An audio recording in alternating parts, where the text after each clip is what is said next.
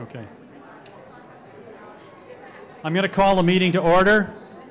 Please take your seats.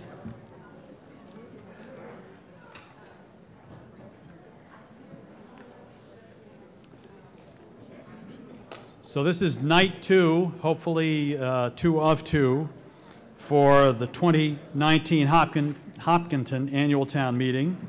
Once again, counters have been assigned under the direction of our Deputy Town Moderator, Ellen Rutter, and I've been informed that it's her birthday. So on 3, let's say happy birthday, Ellen. 1, 2, 3. Happy birthday, Ellen! Thank you. A reminder about the bounds of the hall. Non-voters should have a paper pass seated on the first few rows on my right. Media members sit in the front row center. No standing in the aisles during the meeting other than to address the meeting. No eating or smoking. Only registered voters are entitled to sit in the voting areas of the hall, which represent all of stage left, all of stage center, and stage right behind the yellow tape. So if you're a registered voter, you should be in those sections of the hall. We have a quorum. Anyone who wants to speak to the meeting should rise, come to a microphone, and ask to be recognized. When you're recognized, please speak into the microphone so that you can be heard. Only those who are recognized can speak, and they should stop when asked by the moderator. Presenters of articles will have 3 minutes to make their presentations. Other speakers will have 2 minutes to speak, unless the moderator allows an extension of time.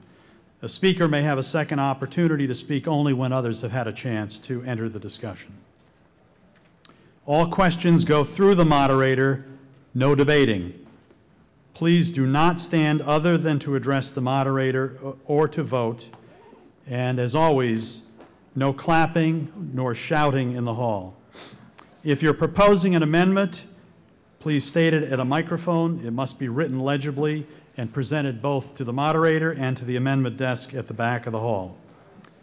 Please be respectful of meeting members' times and have your amendment ready as quickly as possible. Okay, with that, we're ready to begin this evening.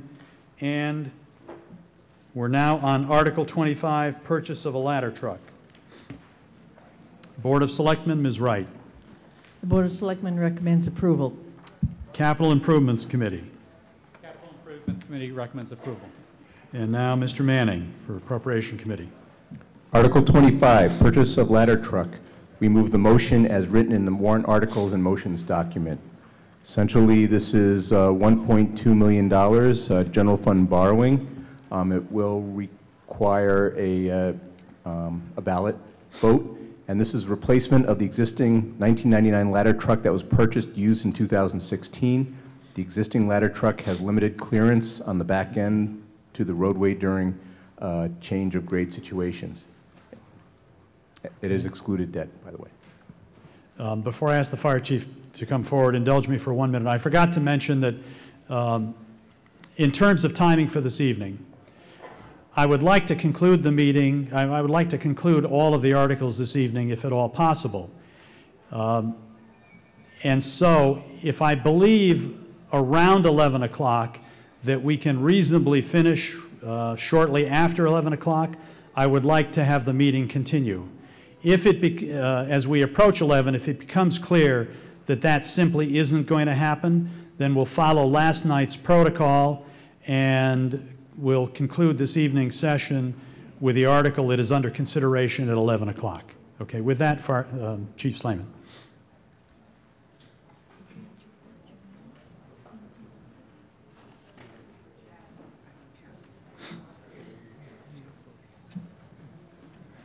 Thank you, Mr. Moderator.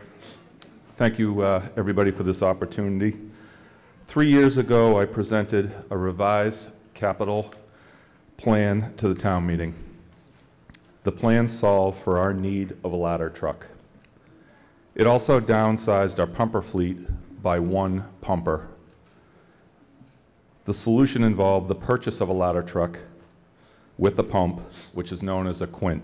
And Josh, if I can just have the slide up top. I reported that this used ladder would be a great proof of concept prior to asking town meeting for over $1 million for a new piece of equipment. And then finally in that meeting, I asked you all to realize that purchasing a used piece of equipment, especially in the range that we were looking at, which was going to be quite an older one, it ended up being a 1999, that we needed to realize we would need to replace it in a reasonable amount of time, and I said probably 5 years. So tonight I'm asking for support in the purchase of a new ladder truck. I'm reporting to you that the concept, a Quint, which is up on the screen, I'm hoping. A Quint carries fire hose, it has a water tank, it has a pump, it has ground ladders and aerial ladders, and it allows us to do multiple purposes.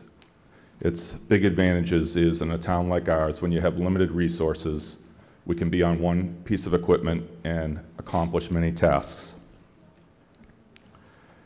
Josh, if I could go to the next slide. So in addition to replacing a piece of equipment that's 20 years old, the new engineering has quite a few advantages I just want to bring to your attention. The maneuverability on the new engineering can turn in a radius of 36 feet 9 inches. And the one that we purchased 20 years ago was actually very advantageous to turn. It turns in about 40 feet, and it had an axle that actually assisted in that. But the new technology really gives us a chance to get in cul-de-sacs that were never even designed for a ladder truck to turn in. It has, as it mentioned in the finance report, the increased angle of departure. The one flaw in the ladder that we purchased is it has 6 degrees clearance on the rear end. So in a town like ours with a lot of change of grades, when we're entering hills, parking lots that have angles that switch rapidly, the back of the ladder truck can bottom out earlier than what a current NFPA standard would be of 10 degrees. Also, the improvements are the outriggers. Josh, if I could just have you go to the next slide. Here's an example of our existing ladder truck. The outriggers reach about 17 feet 6 inches out. Some of the newer technology that we're going to look at is they build a ladder truck that can jack inside of 12 feet. We're going to examine whether we can work that in Hopkinton. It will do almost the exact same as a heavy-duty ladder like we have will do, yet it will fit in some narrow roads. It will fit in a parking lot. When we go to some of the facilities, large buildings, the parking lots are full and we have very limited place to set up. So in the next slide, Josh, you'll see some of the examples. So that's only a 12-foot jacking setup. That can get set up in a driveway. Believe it or not, everybody thinks of a ladder truck for tall, large buildings, but we use it quite a bit. Its primary task is residential fires, to open roofs, to access high areas. We need to get in close in a driveway. There's limited width to set up, so if we can pull to the side and get the jack on the ladder side on a hard surface, it will work well. So that's, our existing ladder truck has some challenges with that. Also, just some of the other advantages is the water tank. The most ladders from 20 years ago started with 300 gallons of water when they were a Quint. Ours has 500. That was one of the largest ones back then, and the newer versions have 650 gallons of water. And again, being a multi-purpose, that allows us to show up, have hose lines and water, and begin a fire attack, and also have the option to make a rescue, depending what the priority is that the group finds. And then finally, with new pieces of equipment, there's warranties that come with it. Having a 10-year cabin body structure warranty, 25 years on the aerial, 10 years on the waterway, and 15 years on the stabilizers and torque box. I know that's a lot of mumbo jumbo, but in a 20-year, the ladder truck we have today, it's a nice ladder truck, but I can have the torque box go tomorrow, and I don't even know if I can fix it, and the price would probably be more than the value of the ladder.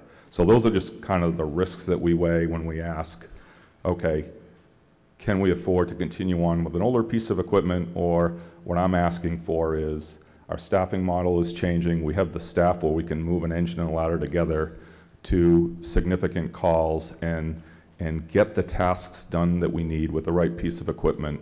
The timing is really good for us to move forward in this purchase. So I'm asking for your support in the ladder. I know it's a lot of money, but I see the value for us and that it will give us over the next 20 years. And I'm available for questions. Thank you. Are there any questions? Hello, I wish to be recognized, Bill Simpson. A three-pronged question for this purchase. Number one, it feels like for this single unit machine, as glamorous as it is and well equipped, I hope you can hear me better, 1.2 million seems more than a bit high. It seems quite high. I could see it being like $700,000 or $800,000, more than 40, 50% more. The other two parts of the question, they aren't as big, but what will become of the existing ladder truck? It's still functional. Will it be turned in towards some value to this? Will it be kept as an auxiliary unit? Or will it be donated to a smaller, poorer town or some such thing? And the third thing is, I have to ask this question, why do I see fire trucks like this piece of equipment at $1 million supposedly, running up and down the street daily because somebody's cat is stuck in a tree or, you know, the chickens got out and a dog got hit by a car. I can see the ambulance and all that, but I'm constantly seeing these very expensive units racing up and down the street daily, winter and summer, answering things that don't have anything to do with fire or high-level emergency. Thank you. Chief?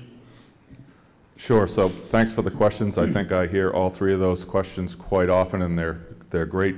The price, I literally worked with, I have a gentleman, Rich Corcoran, is one of my firefighters that really has some expertise in working with vendors and ladder design. And we actually ran a model of what we would say is a standard quote that would be out to bid. And most of the ladders that have the capabilities that this does, a Quint that has the length to reach and the tip load, this is the range that the prices are. I don't know of them running much cheaper. I don't know of them being cheaper. If you got a ladder that didn't have a pump, you might be in starting in the $800,000 range, but the pump that we didn't replace that we're combining with this, that starting price is about $680 today. So that if you did them separate, you would actually spend more money in separate units. The challenge with us is we run them more as a combined unit, so I have to worry about wear. But I don't have a second company, especially during the evening. There's only one company on duty, and so they need to have the equipment to do the job. And when there are occasions when we're in cars that we're running back to the fire station to get the right piece of equipment. So we have to weigh that. How much wear are we doing? That kind of goes to the question you had for like a fire truck that goes to a medical emergency. I constantly weigh the staff that I have. Do I have availability back at the station? I have my officers piloting right now because we've just got to the point where we have 6 or 7 on during the day that we can take the appropriate number of people to the call and then still have a appropriate number back that could do another call. So that's just kind of like a fine line that I work back and forth, and it's a great question. And to show up at a call without the appropriate resources is not a good thing. So that's what makes me move more equipment more often than you're used to seeing. So the existing ladder, its market value right now, it's 20 years old. I feel confident that it would be in the range of about $65,000 to $80,000. I bought it 3 years ago at $115,000, and the community that it sold it, I got out of Michigan, had trouble selling it. It was listed for a lot more money, and I just made a stab in the dark offer, and they just needed to get rid of it. And we were so lucky. The quality of this, every other ladder I looked at was 6 years older, just for the amount of money that we were searching for. Again, it had a little flaw where it runs low in the back end. But nobody is in the market other than a really small community probably that has a ladder, that wants a ladder, but they're not going to pay very much money for it. There just is not a market value that goes much over $80,000 or $85,000. On my right. That would be me. Chief Yes, sir. Slayman, Ed Harrow, 8 Spring Lane. Chief Slayman is a wonderful guy. I love him. I have 2 questions. One, I note that this has a sharper turning radius, and recently you had been sort of invoking driveways to have a considerable width, and I wonder if this will enable that to be reduced. And then secondly, do you know the book, If You Give a Mouse a Cookie? That was my question. I don't know if I want to say yes. He's going to want a glass of milk? Yeah. Good luck. So to the question for the driveway, for Hopkinton, remember, right now we have one engine company on duty tonight. If we have 2 calls, the next company might come from Ashland, it might come from another community. You want to try to pick a standardized entrance, and that's what we've done for our driveways. Our driveway, I put a template on our ladder truck, but I also check with our surrounding communities, and the template is close to their equipment. Some of you that have requested for service, you don't always have Hopkinton show up. So I kind of have to make sure that everybody has a chance to access us that may respond. Hope that answers the question. On my left. Jeff Doherty, 3 Angels Way.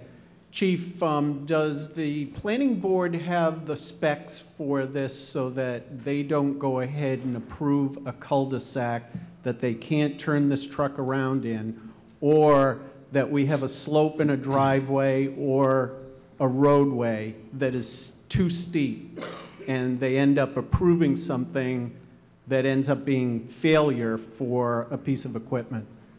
I think I know the answer, but I'm not sure. So the answer is yes. I've probably spent more time at the planning board than any other group that I work with. They have a template. Last year we talked about the driveway bylaw that addressed most of those issues. The planning board has been outstanding in working through the issues with me to see. Sometimes the trees are a little bit of a challenge, but other than that, they've been very nice at us getting access to everything.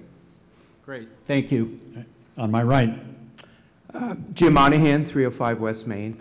Yeah, how often, on all the calls you do you actually need the capabilities of the ladder truck? Because I heard many times that you don't want to take a risk of not having, but how often? So we can actually quantify that. So there's an interesting range. So the pumper they have right now is very universal. It has medical equipment on it. It's actually one of the few in the state that's rated as a paramedic engine company. It has defibrillator medications. It can do everything. If the crew is out on a call with the ambulance and they have another medical come in, they can just divert. The police will assist the ambulance. They can start a medical care at the highest level with that engine company. So there's a balance there of how often that occurs. We do 2,500 calls a year. Just a pure ladder request. We send it out. I tried to look at all the data. It probably has 60 requests for an aerial device that we would send to, which are target hazards, known fires, things like that, a year. It averages a response of about 150 calls a year. Because it's 20 years old, I don't try to run it too much, so that's just when there's a second call and the crew would get into the ladder next after the engine and do a call. In the future, in it being more universal, we will weigh out, we will probably do more than 150 calls a year for it. It may end up being the main one that runs out of the downtown station. It may be the one that runs out of the new substation somewhere, and we'll try not to overrun it. We try to balance the loads, but it may then run. It kind of all depends. I hope I'm giving you kind of a feel for the data. No. Actually, that's actually very helpful. Okay. But it really sounds like it's only maybe 3% of the time this fire truck is being used as a fire truck, and I understand it has a lot of other capabilities.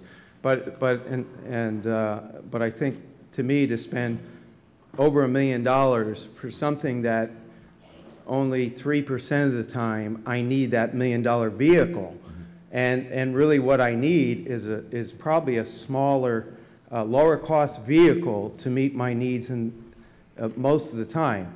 I don't know what that is. I'm not in the firefighting business, so I'm Sure. not here to say what that is, but it just seems like it's way overkill, and I'm sure it's a beautiful vehicle, but it just doesn't sound like we need a vehicle with that capabilities, except for maybe 3% of the time. And maybe if we took our current vehicle or got a less used one and only used it and then bought another one for a much lower cost, that in the end we'd get what we need. We'd get an additional vehicle. It sounds like you're short, but in addition we'd spend less money. So again, I can't stand up here and approve this because it just doesn't sound like it's a good utilization of our money. But thank you very much. I think if I can respond, Mr. Moderator. Go ahead. Yep. So just it's a great topic that the speaker just brought up. It's something that we look at, the city managers kind of studies this for us as fire chief. They're kind of the watchdog to make sure we're effective with pieces.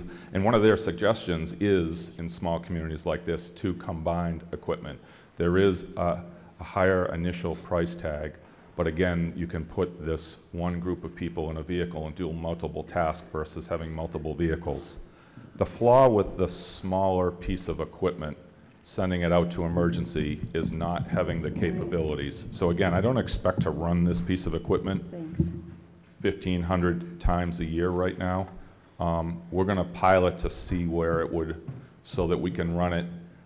Traditionally, Hopkinton hasn't worn out their fire apparatus, so we are getting busier, and we are now going to get to that threshold, and I'll study that as a fire chief and make sure that it gets its 20 years of service, that we don't run it into the ground, but there'll be some other pieces of equipment that run and share the burden. So I hope that kind of addresses the pros and cons of that question.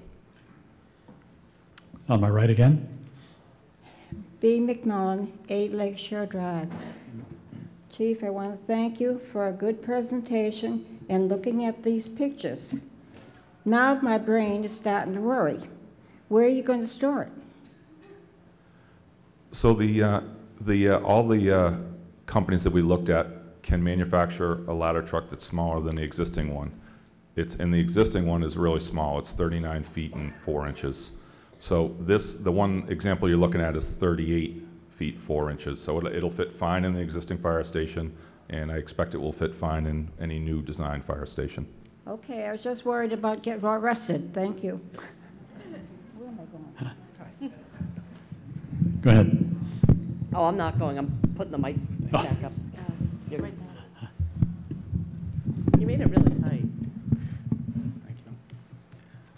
Bob Levinson, 13 Smith Road. Excuse me. In my humble opinion, there's a few people in town who have instant credibility based on their years of selfless service. I look around, I see Mr. Manning, excuse me, Mr. Stastari, Chief Lee, and I put Chief Slemon in that category as well.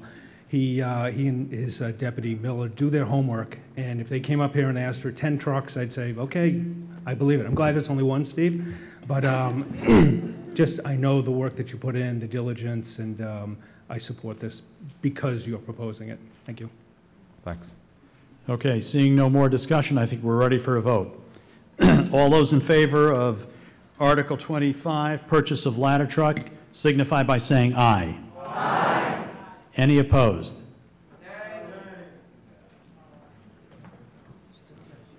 We're going to have to take, because this requires bonding and it's a 2/3 requirement, I predict it's greater than 66 2/3%, but let's have a standing count. All those in favor, please stand and raise your orange card.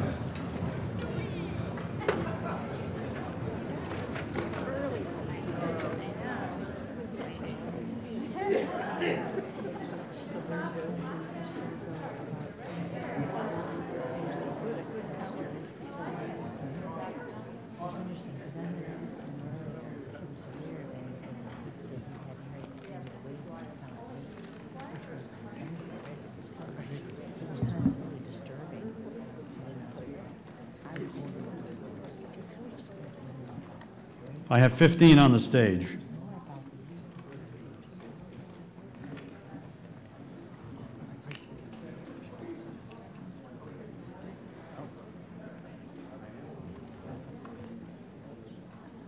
15.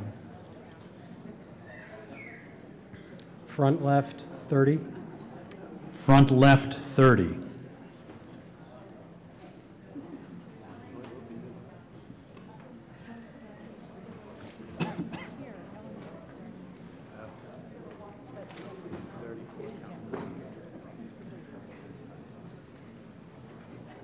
Mr. Moderator, center front 34. Center front, 34.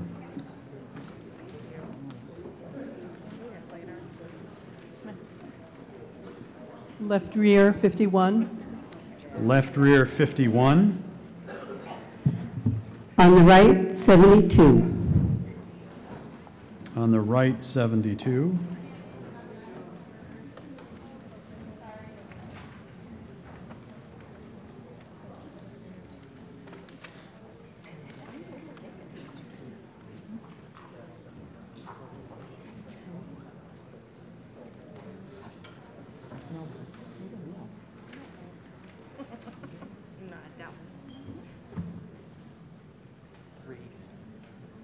Three in the cafeteria.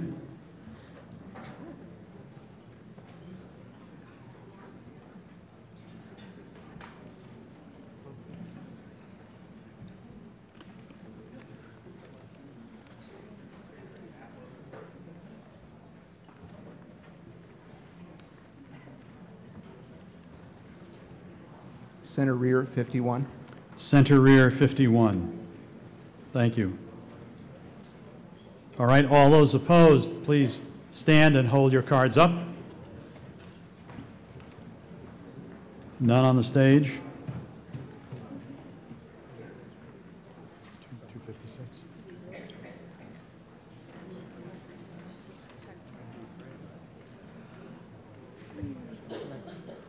Mr. Moderator, center front 2. Center front, 2. On the right, 1. On the stage right, 1. Okay. Center rear, 4. Center rear, 4. Front left, 1. Front left, 1. Left rear, 3. Left rear, 3. 11.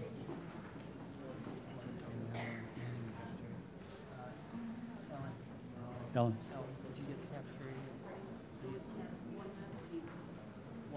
Okay. So it passes 256 to 11.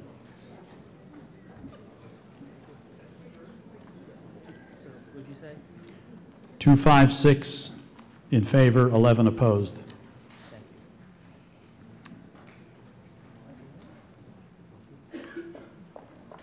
Okay, Article 26, Public Safety Software Upgrade. Ms. Wright for the Board of Selectmen. Excuse me, Mr. Moderator, point of order. What is your point of order? Can you please remind everyone in the hall that you can only vote when you're sitting within the confines of the chairs where you're supposed to have a seat? You can't be standing in the doorway, Okay. standing in the back of the room, leaning against the wall, deciding whether you're up or down. It's difficult to count. Okay. The counters can also avail themselves of telling people that they must come into the hall and be seated and rise at the appropriate time to have their votes registered. So again, Article 26, Ms. Wright. The Board of Selectmen recommends approval. Capital Improvements Committee.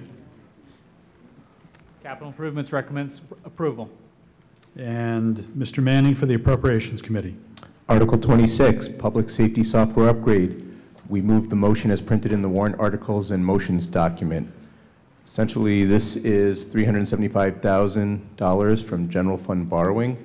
The request is for the purposes of replacing the town's software that provides incident and records management to law enforcement, fire, and emergency medical services, as well as computer-aided dispatch systems. The cost includes records and data conversions. This software is essentially end of life and is no longer going to be supported by the vendor, so it needs to be replaced. Is there any discussion? Okay, seeing none, all those in favor signify by saying aye. Aye. Any opposed? And it's unanimous, and so we don't need a standing count. Thank you. Article 27, Town Hall Basement Renovation. Ms. Wright for Board of Selectmen. The Board of Selectmen recommends approval. Capital Improvements. Capital Improvements recommends approval. And Mr. Manning for the Appropriation Committee. Article 27, Town Hall Basement Renovation. We move the motion as printed in the warrant articles and motions document.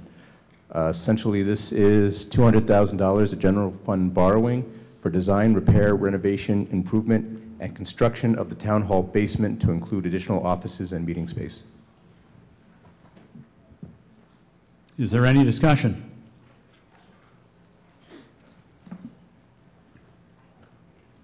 Ann Mattina, 40 Eastview Road. I guess I got to ask it. Didn't we just renovate the town hall after all the flooding? I mean, what is this about? $200,000. I've been in the town hall basement recently. It's not in bad shape. It's certainly not in the shape it was when the senior citizens used to meet down there. Why do we need to spend another $200,000 on town hall? Who would like to address this? Good evening. Through the town moderator, that's a very good question. The work and the investment done so far in the basement of Town Hall has been directed at creating an environment and the infrastructure that is required to accomplish what we're asking for. We have invested in improving the drainage. We have invested in making sure that the foundation is solid. We have also invested in making sure that the structure, in terms of the beams and the columns that are in the basement, are functional. What we're asking for today is funding to create office space as well as meeting space. Some of you who have visited Town Hall realize that after the repairs that were done as part of the insurance response to the flood, we lost the kitchen. Town hall staff currently have to use a basement that is really not set up for a staff kitchen. I know the seniors did a great job maintaining that kitchen. Secondly, we also lost meeting space. Room 211, where the planning board used to meet, is no longer available. We have added staff, and thus, we are also looking for office space. You may realize that the second office for the Youth and Family Services Department is right next to a bathroom. And thus, in summary, the request before you is taking advantage of the investments that we have done already, making sure that the basement is structurally sound and suitable for office and meeting space.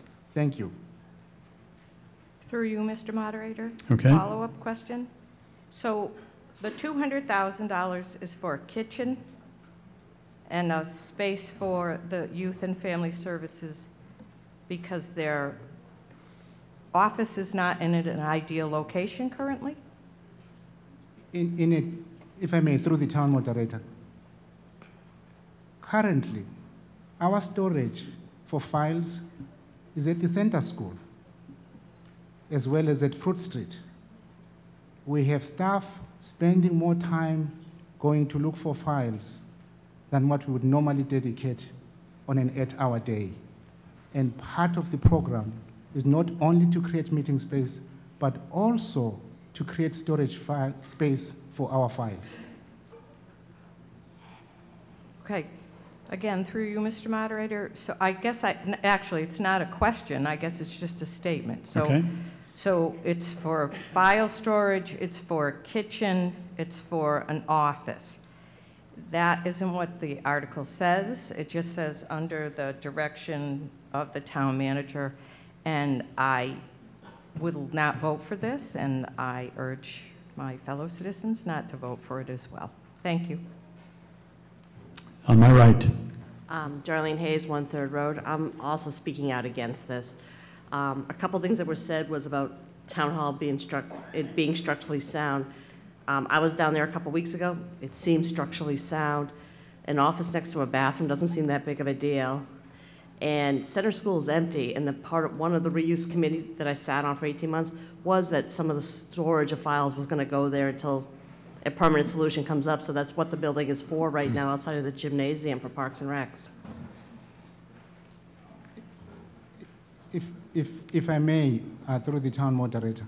Go ahead. Josh, may you please put up the plan for the basement? In answer to the question regarding files, there are 2 buckets of files that we use at Town Hall. There are files that we require for our day-to-day operations. These are active files. For our efficiency, we need those files at Town Hall. Currently, as I said, they are at Center School and Fruit Street. The second bucket of files are files that we don't use regularly, including materials that were required by law to archive. Those files are at Center School. My understanding of the discussions at the Center School Reuse Advisory Team meetings and its recommendations, yes, the recommendations address the need for storage, file storage. We are a growing community. I believe, based on the need for us to access our files for efficiencies, that we will need both the town hall storage as well as the Center School storage. On my right. Ken Dietz, 44 Alexander Road.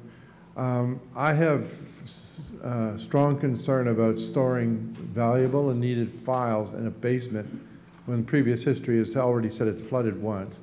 I don't think it's a good idea to keep any kind of document type files in a possibly wet area. I just disagree with that entirely. If I may, through the town moderator. Go ahead. Yes, I agree with you. However, over the last 8 years, we have invested in making sure that there is no flooding risk in the basement. We're comfortable now that we can bring back the files to the basement and there will be no water issues. On my right. Marlene Troops, 31 Walcott Street. I worked in the basement for 10 years as an outreach coordinator. My question is, there's a charming jail cell tucked in the corner. I hope when the... For whom? What? For those of us who don't need it. I hope if this passes and the renovation is done, that historic things are very nice. That is, I mean, if you don't believe this little jail cell, you've got to see it. I hope it's not gotten rid of. Thank you. Yes. Again, through the town moderator, let me walk you through the floor plan. Yeah, the floor plan is projected on the screen. If you're starting from your left, the side facing Main Street, yes, top left, that's where the jail cell is. Yeah. We will preserve that as storage. And similarly, the office that is currently used, was previously used by our maintenance staff, is going to be preserved for storage. And then you have the bathrooms. The bathrooms have been repaired. We also have the sump pump, which is also part of our drainage system. Archive storage would be along the wall facing bills. We have additional storage towards the boiler room. We have also installed drainage equipment in the boiler room. We're proposing on the side facing the 2 vacant buildings, or looking towards Walcott Street, a large conference room, as well as a kitchen. So the jail cell is going to stay? Preserved. Good, thank you. On my left. Mr. Moderator, Brian Herr, Elizabeth Road. I move the question, please. Is there a second? All those in favor of ending debate signify by saying aye. Any opposed? Okay. It's a clear majority. So we're ready for a vote. Article 27, Town Hall Basement Renovation, $200,000. Requires a 2/3 majority, so we need to take a standing count. All those in favor, rise with your orange cards.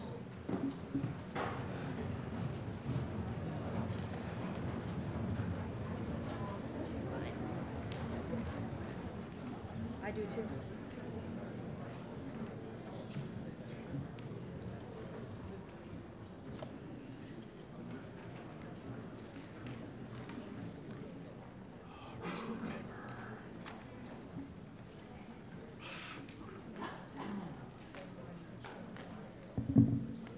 Thirteen on the stage.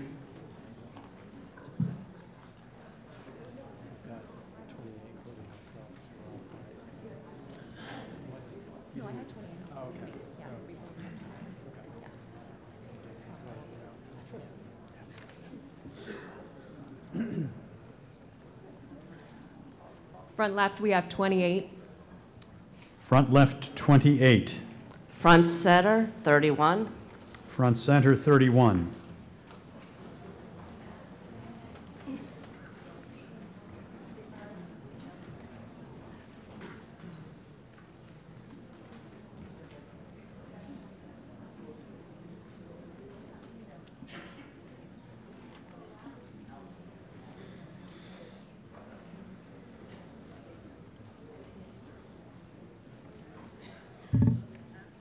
On the right, 42.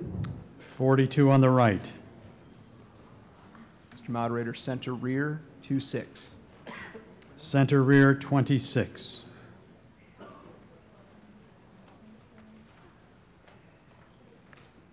Left rear, 35. Left rear, 35. Okay, we're waiting only for the cafeteria, so all those opposed, please rise and hold your cards up.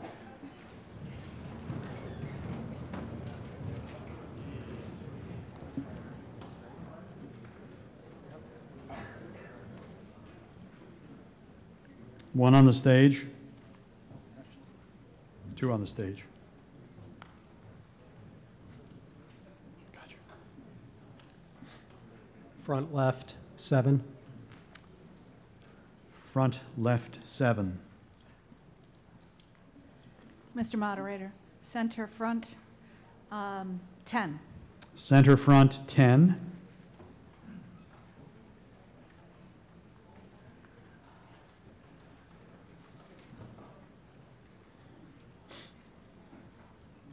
Left rear, 23. Left rear, 23.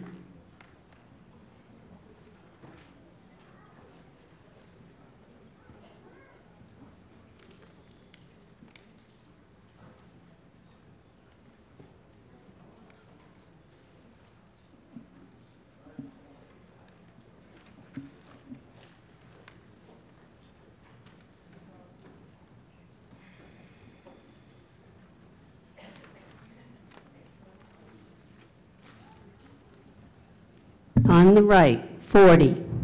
40 on the right.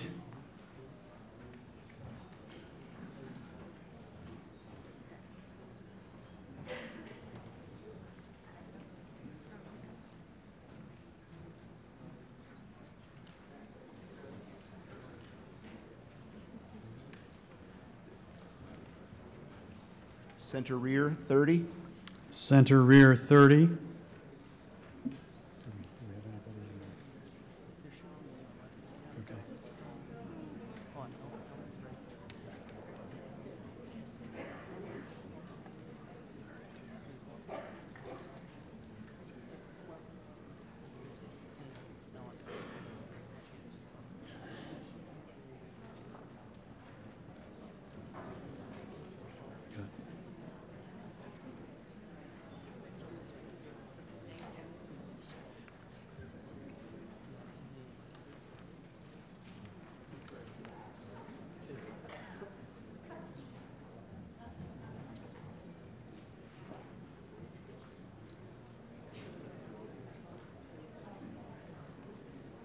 We got 175 to 112.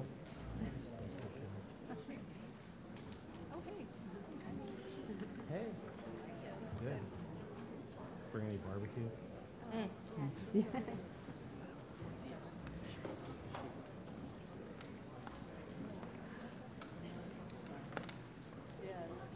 We're just waiting to see if there are any votes in the cafeteria.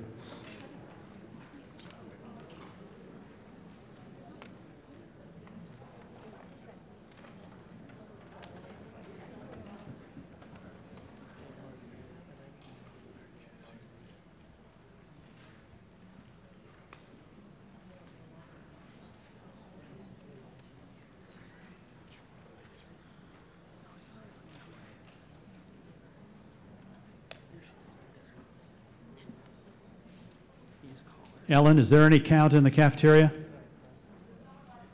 Okay, all right.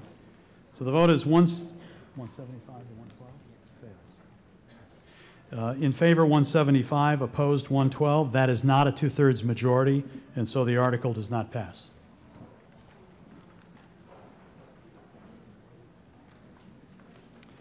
Article 28, security cameras, school. Ms. Wright for the Board of Selectmen. Board of Selectmen recommends approval. Can you repeat that into the mic, Claire?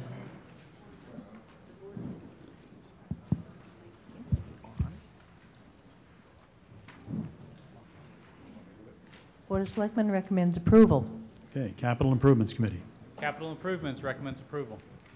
And Mr. Manning for the Appropriations Committee. Article 28, security cameras for the school. We move the motion as printed in the warrant articles and motions document. Essentially, this is $200,000 at general fund borrowing. This funds the second half of the final stage of the school safety plan that will supply the high school, middle school, and sections of the loop road with security cameras.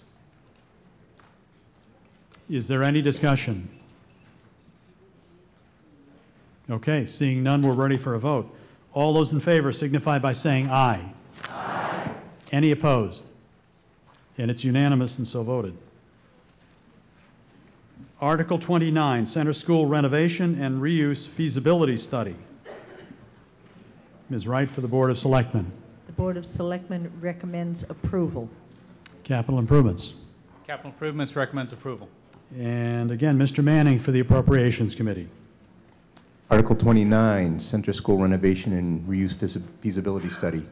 We move the motion as printed in the warrant articles and motions document. This is a $58,000 raise and appropriate to conduct a feasibility study regarding the reuse and renovation of the center school. Are there any questions?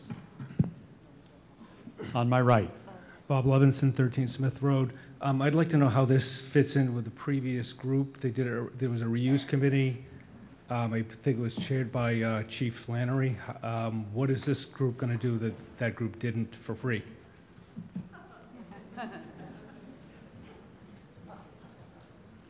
Who can respond?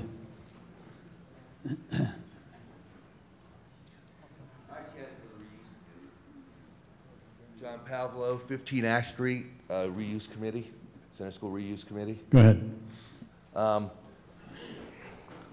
Basically, we did not do structural studies. We relied on old structural studies, architecture reviews.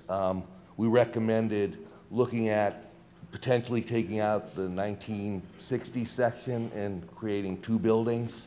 So this would further that and look at the possibility of how best to reuse that lot, including traffic flow, as well as ADA. So making sure there's elevator, storage potentially behind if we build a new section. So it would be a much more inclusive look architecturally and reuse, with the idea being how could it, school offices, yesterday you heard that we're short of classrooms at the high school, the potential of locating the 18 to 20-year-old continuing education in the basement with a living facility, which would free up 2 classrooms at the high school. So really taking it to the next step. Mr. Moderator, even though I can see you, I have to follow procedure here. So it's incremental to the work that this group did. It's building on it, it's extending it, it's not replicating it. Correct. Our group was charged with getting community input for what For the uses could specific be- functional uses. Yes, for Yes. the uses. Yep. Thank you. Thank you. Hello. Part of what he said is destroy the 1960s section of that building, theoretically. Why would we want to remove part of the building? Is that part of it that offensive to look at? Or is it like collapsing or something? Because it costs a lot of money to remove part of a building. Well, the article is focused on doing presumably an architectural study in order to figure out whether the uses can be accommodated. And so the question about tearing down a part of the building is not germane to this article. Did you want to? Yeah, let me try to explain a little bit more. My name's Dan McIntyre. I'm chair of the Permanent Building Committee. As you know, last year the Center School Reuse Advisory Team recommended to the Board of Selectmen that Center School remain a municipal facility.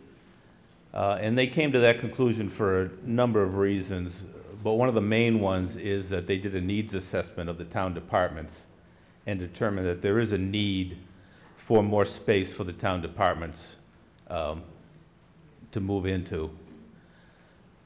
So the Board of Selectmen, before they accepted that recommendation, they wanted a little more information on what it's going to cost to renovate Center School for those needs. And they tasked the Permanent Building Committee to do that. So tonight we're asking for the $58,000 to do that study to determine how much it's going to cost to renovate Center School so we can recommend to the Board of Selectmen some detailed information so they can decide whether to accept the Center School Reuse Advisory Team's recommendation or to go some other path. Thank you. Okay, seeing that there's no further discussion, let's take a vote. All those in favor of the Center School renovation and reuse feasibility study signify by saying aye. Aye. Those opposed? No. And it's a clear majority, and so passes. Article 30, Community Preservation Funds. Ms. Wright for the Board of Selectmen. The Board of Selectmen recommends approval. And Mr. Manning. Article 30, Community Preservation Funds. We move the motion as printed in the warrant articles and motions document.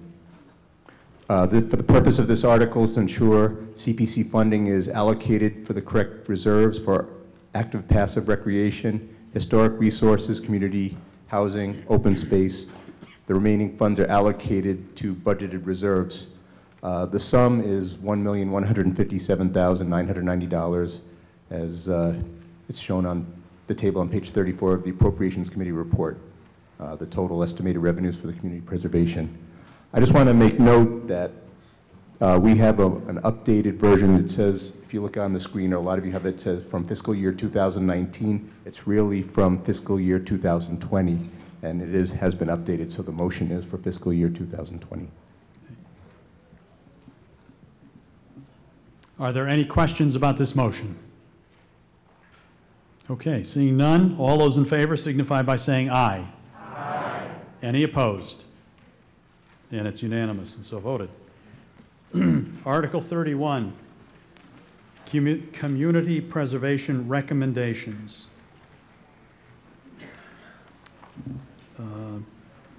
Appropriations Committee, Mr. Manning. Appropriation Committee recommends this article. Capital Improvements Committee. Capital Improvements recommends approval. Okay. Is there discussion?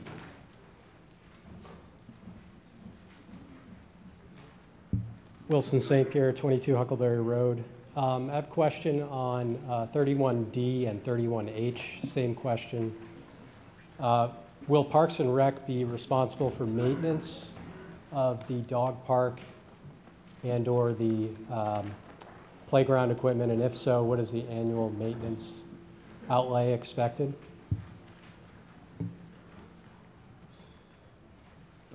You know, procedural matter.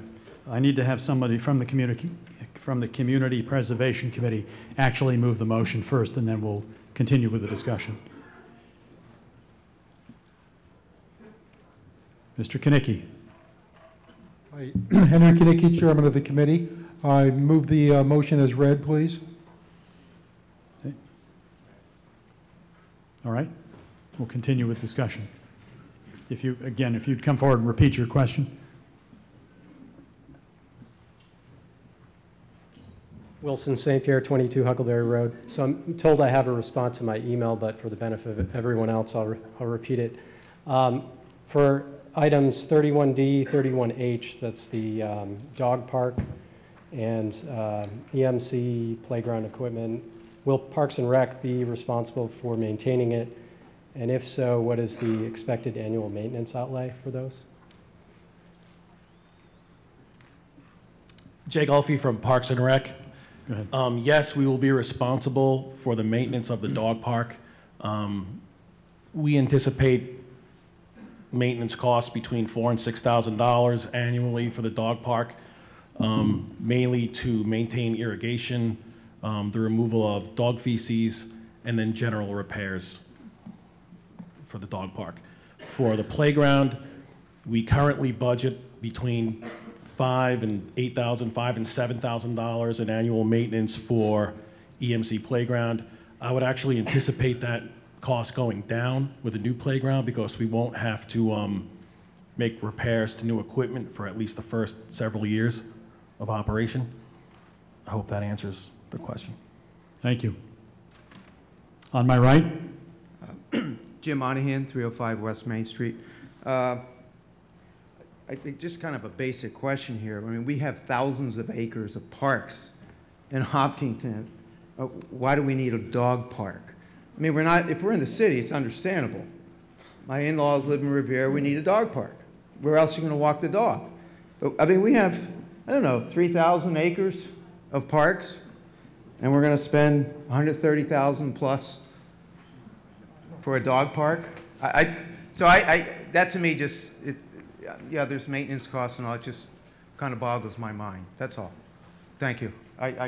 Yeah, I can't support this. So, the second question would be, if there's an individual item we can't support, does that mean that impacts how we vote on everything else? As it stands, everything is bundled into one decision here. Oh. It doesn't need to be that way, but that's the, okay. You know, members of the registered voters can request that items be separated, and if town meeting agrees to that separation, then separate votes can be taken. I would move that we separate this, make it a vote of only one. Well, but, you have to be clear as to what you're asking to be separated. I'm asking that this section D be voted on separately. No. Well, hold on. We need your name and address. Jim Monahan, 305 West Main. And so, state that again. It's 31D. Yeah, 31D. Yeah, I'd like it to be considered as a separate vote. And not 31H? So, okay, you're just referring to 31D. And there was a second to separating. Should I be reading 31H? Well, we'll deal with one at a time. So there was a motion was made to separate consideration of 31D, and it was seconded. Is there any discussion on the motion to separate 31D? If there's discussion, please come forward and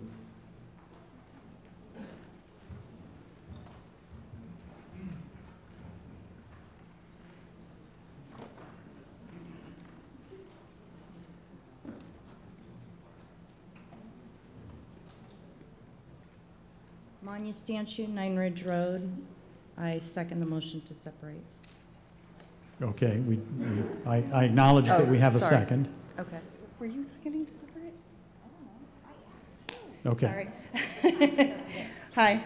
So Stacia Frederick Crozy, 7 Lilac Court. We've been through this discussion every year for the last, 3 years now. We're separating this again.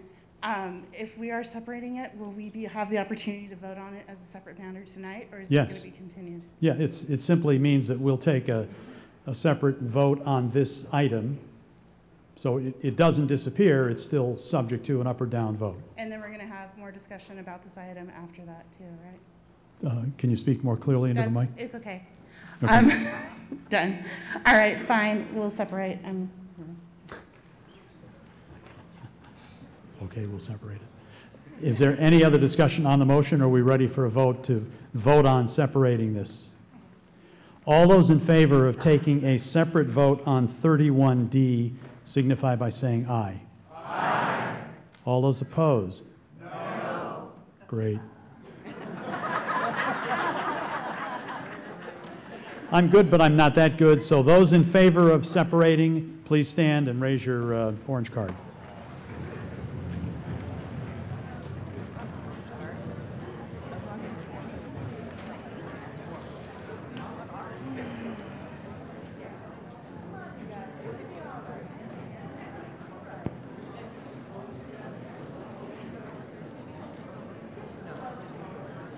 Five on the stage.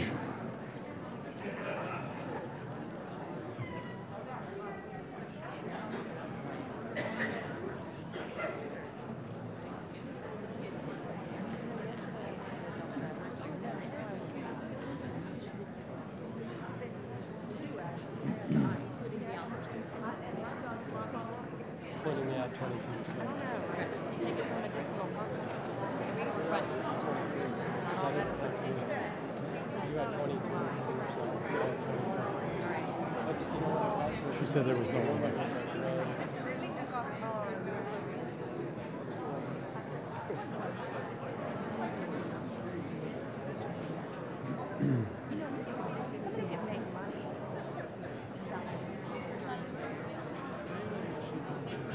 Mr. Moderator, If we could have quiet in the hall. center front 34. Center front 34.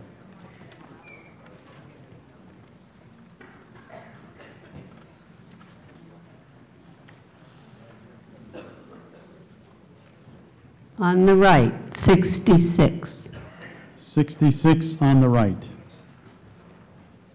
Front left, 21. Front left 21.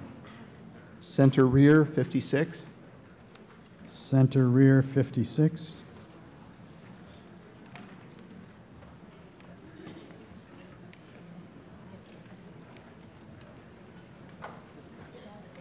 Left back, 46.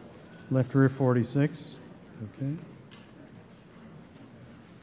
All those opposed, please rise and raise your yellow card, orange card.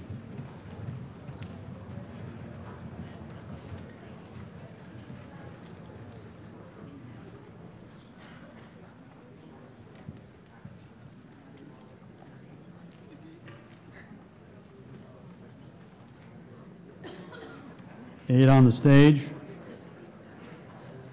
We've got 228. Front left, 13. Front left 13.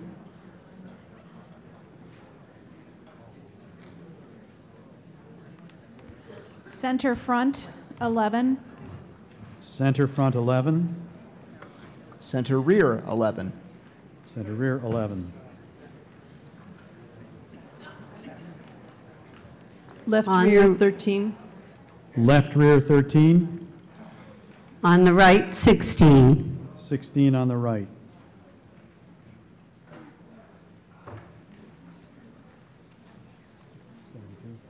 Okay.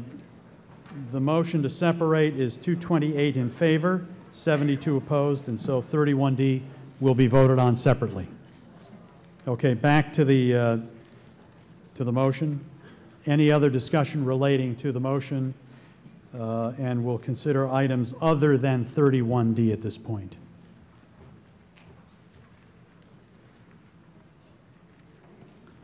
I'd like to... On my right, name and address. Ken Parker, 69 Clinton Street. I move that H get excised as well, to be voted on separately. Second. Okay. The motion has been made to separate item 38H as a separate vote. 31H. Yes, it was seconded. Any discussion on the motion to separate 31H for a separate vote? Hi, Dave Paul, 7 Meadowland. This is an inconvenience to the town meeting. I was just wondering why two big items like this are lumped in with a bunch of different ones to begin with. Well, historically, all of the Capital Preservation Committee, community preservation funds are voted on in aggregate, and occasionally we have these motions for separation.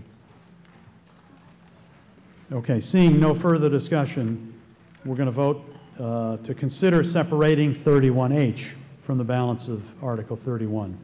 All those in favor of separating 31H, rise and extend your orange card. Well, you know what? Let's do a voice vote first. All those in favor of the separation signify by saying aye. Sure. Aye. Those opposed? No.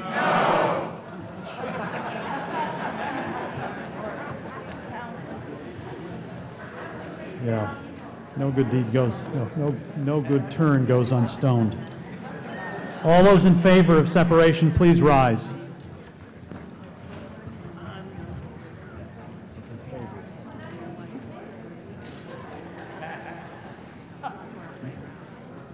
One on the stage.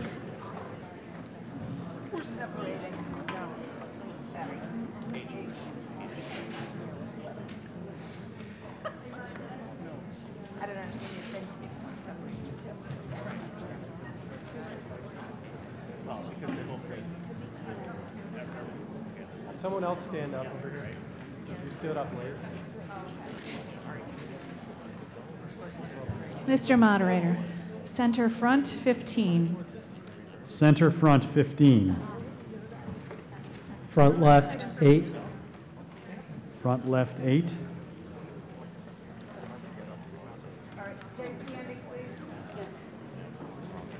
Left rear 23. Left rear 23. Center rear 39. Center rear 39.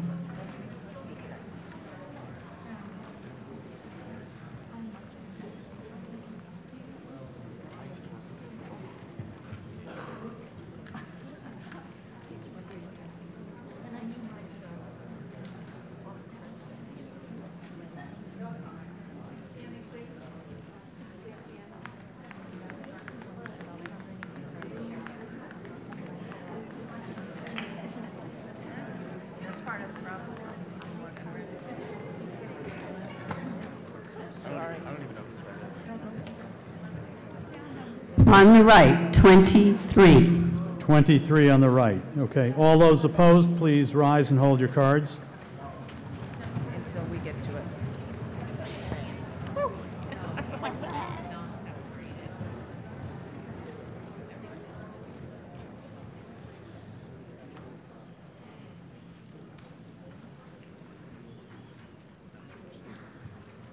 Ten on the stage.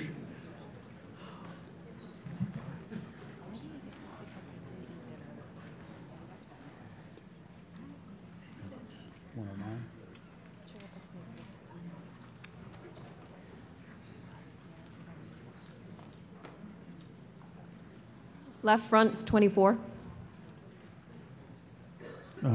Repeat that. The left front is 24. Left front 24. Center rear 21. Center rear 21. Center front 30. Center front 30.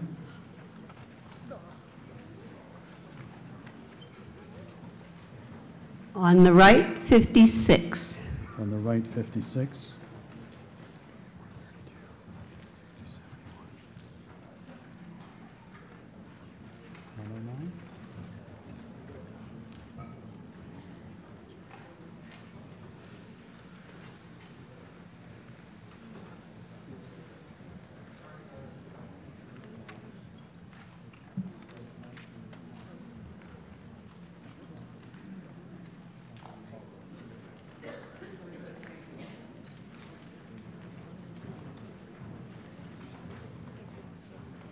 Left rear, 37.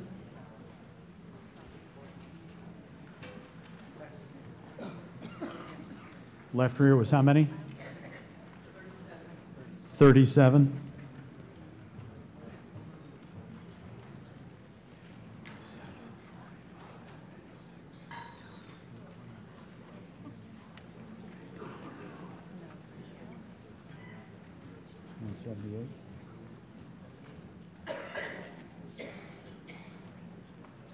The vote to separate does not pass.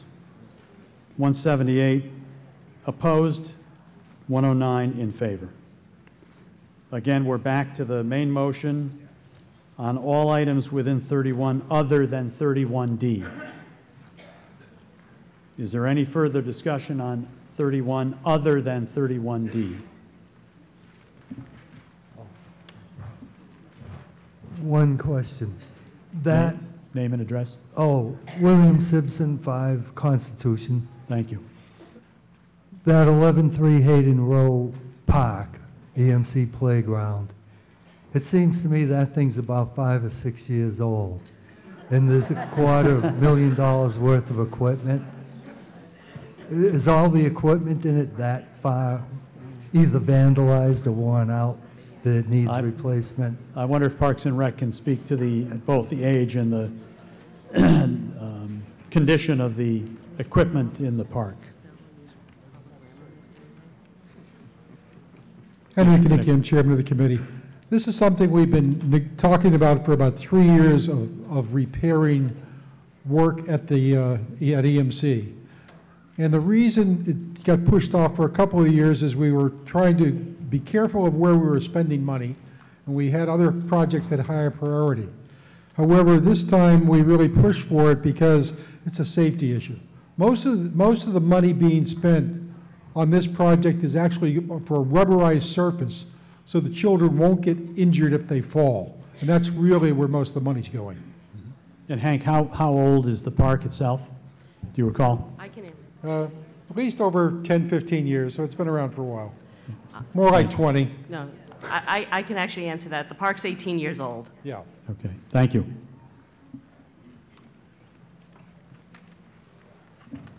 On my left? Todd Sestari, 19 Elizabeth Road.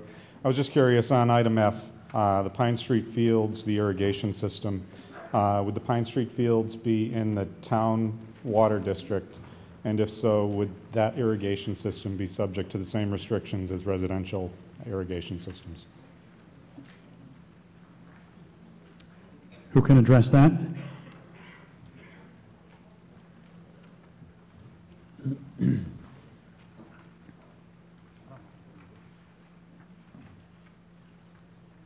Eric Sonnet, 60 Teresa Road. Speaking as a former Water and Sewer Commissioner and a member of the CPC Committee, currently the park is slightly in phase 1 of our well number 1. This article would rearrange the park so that it would be out of that phase 1 and not be interfering with the water system. Thank you. On my right? Pat Sikora, 21 Valentine Road. I agree that the equipment at the EMC Park is ready to be replaced. However, I am wondering, since it's a signatory park and it has EMC's name all over it, whether or not anybody approached EMC to ask them if this, what would be a mere drop in their bucket of money, could be donated to the community that supports them in exchange for their name remaining on that sign.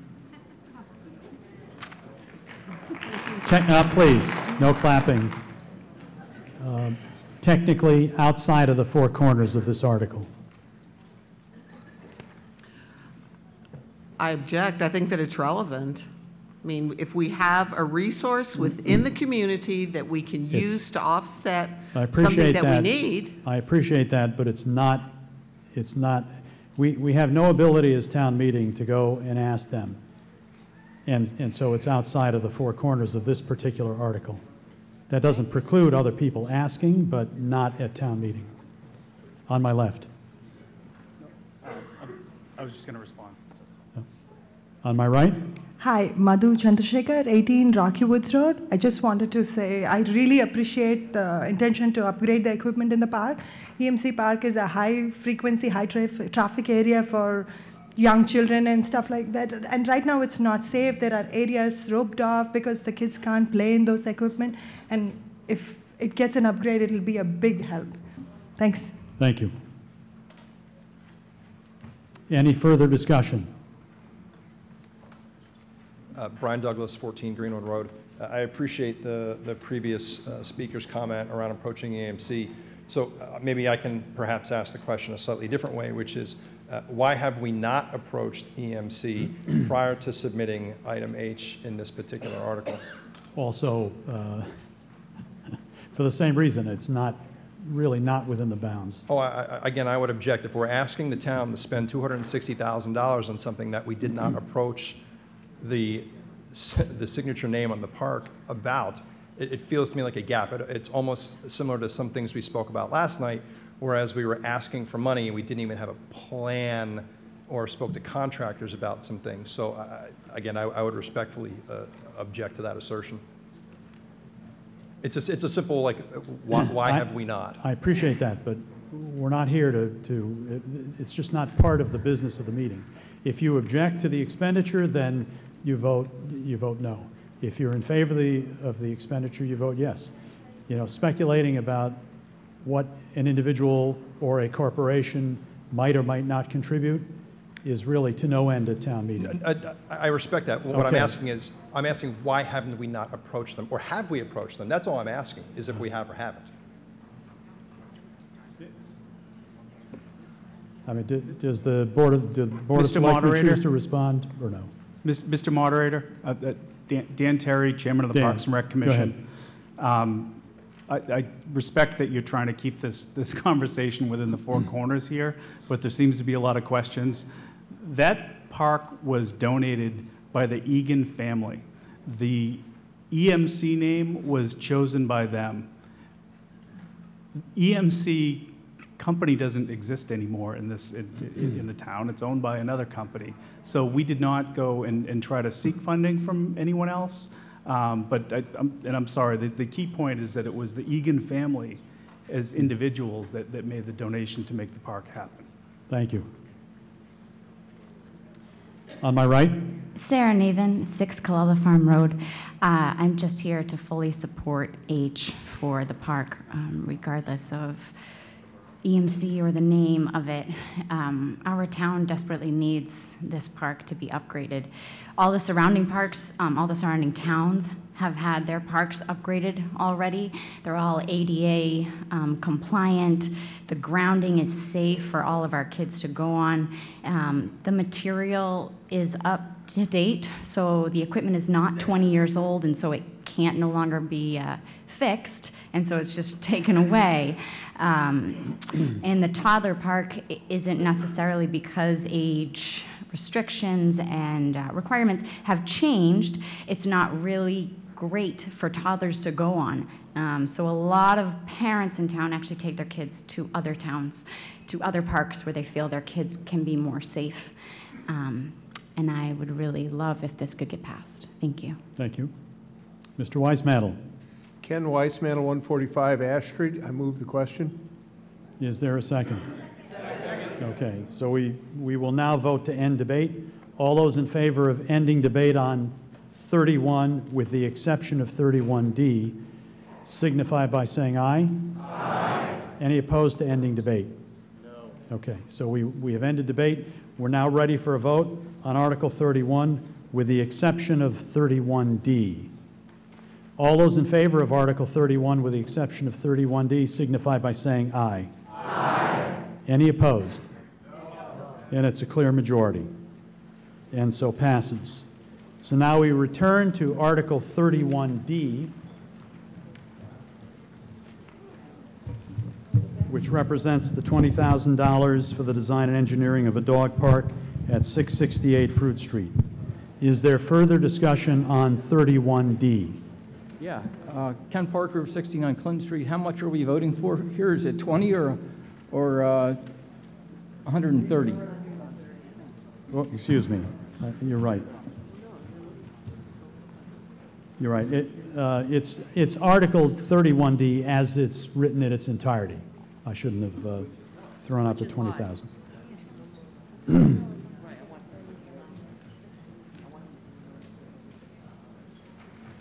On my right? Dale Danahy, 25 East Main Street. Where is the park in relation to our water, town water, the wells?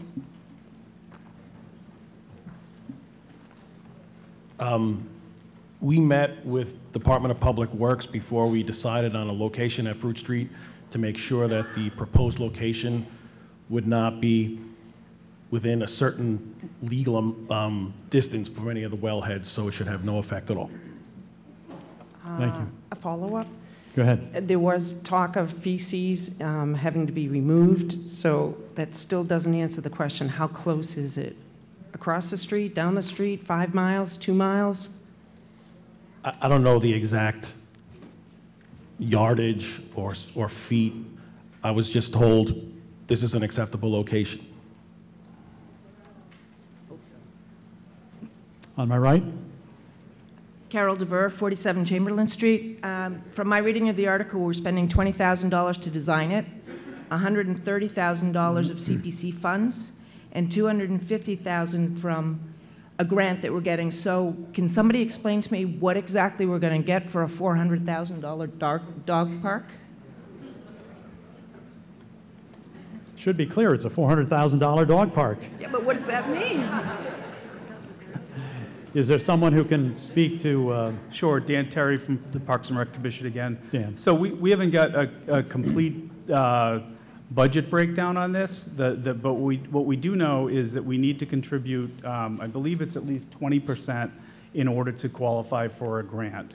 And we have to show that we have funding to be able to complete the project. The funding for this, because I think there are other questions about it, there's a $250,000 grant that we had received before for another location, but we did not move forward with that location. We picked a place that was at Fruit Street because it was a little further away from where residences are, because people had concerns that were abutters. So this location is most likely going to be just as you enter the parking area for the fields, maybe 50 or 100 or 70, or a couple hundred yards before that is about where the location would be. Again, from a funding perspective, $250,000 grant that we would not be able to access any portion of this $150,000 unless we got that grant. I think part of the question, Dan, is what leads to a cost in the neighborhood of close to $400,000? The planning and engineering and creating a parking lot and leveling a field and planting the grass and putting in fencing and it's not fancy fencing, but it's fencing that would has kind of a staging area for dogs to go into and come off and onto leash, and then they go into a larger area for large dogs, then another area for smaller dogs. This is the recommendation that the Stanton Foundation suggested that we have set aside is the sum of $400,000. Thank you. On my right? Christine Nervay, 223 Pond Street. I rise in support of the dog park.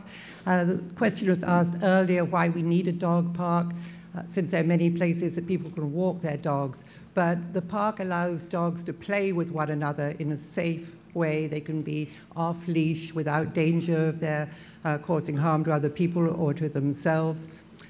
Some of us no longer have children who can enjoy the EMC playground or have grandchildren who can enjoy it, but we do have dogs who can enjoy playing with each other. And I think the amount is not disproportionate.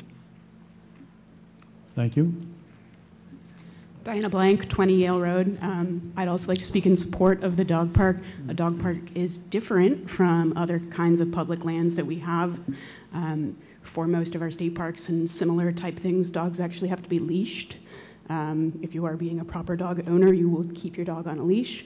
In a dog park, the dogs can run free, as stated by the previous commenter. The dogs can play with each other. It's a safe place so that you're not interfering with other people who are enjoying our public lands in other ways.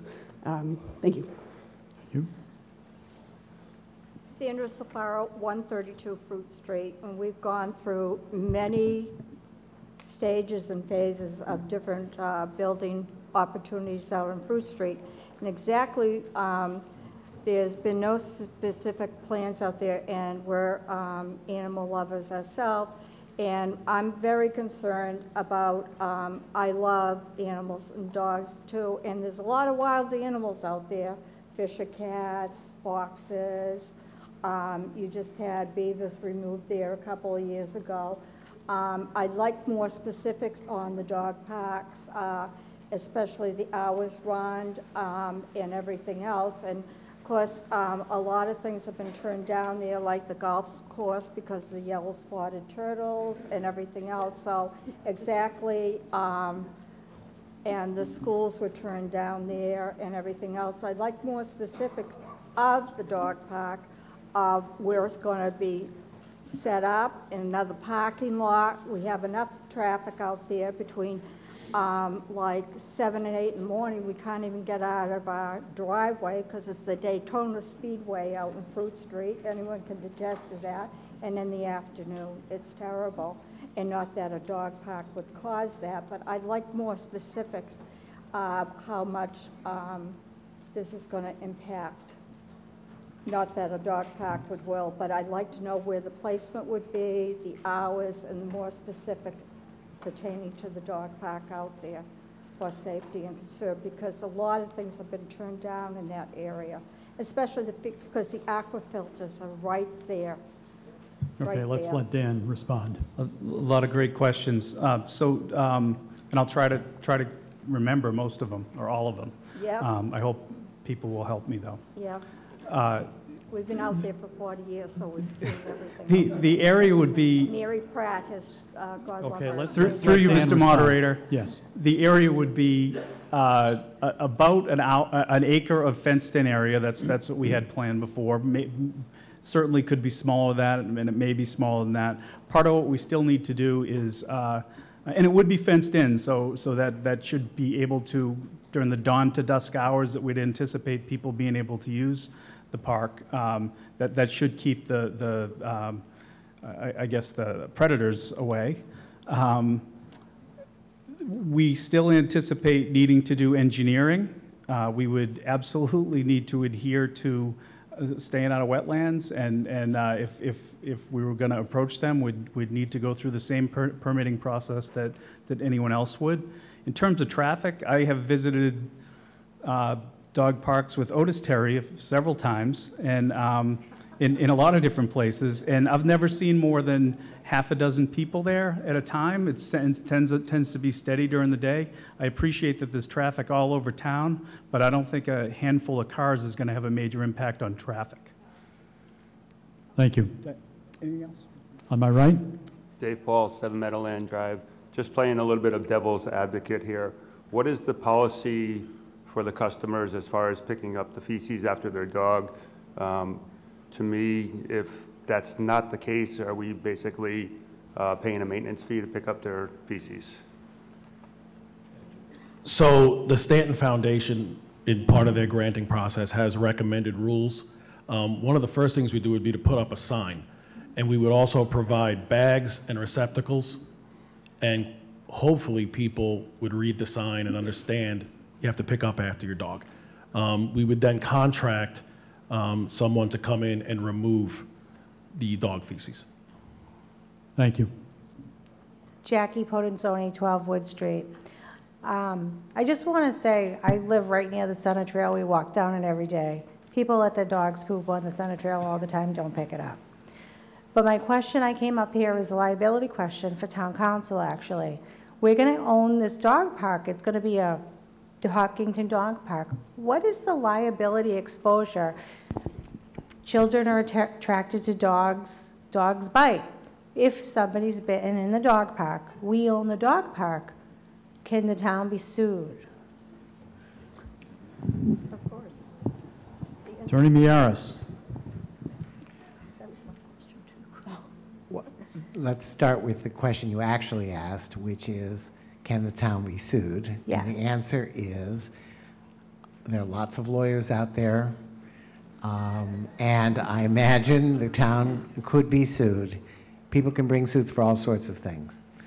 Now, what you actually are interested in is what is our exposure, and happily there is a statute that allows all owners of recreation land who make it available without charge to be immune from suit. So our exposure is close to zero. All right, thank you. Bob Levinson, 13 Smith Road, speaking as a dog lover who would show you pictures of our dog, but I know you want to end by 11.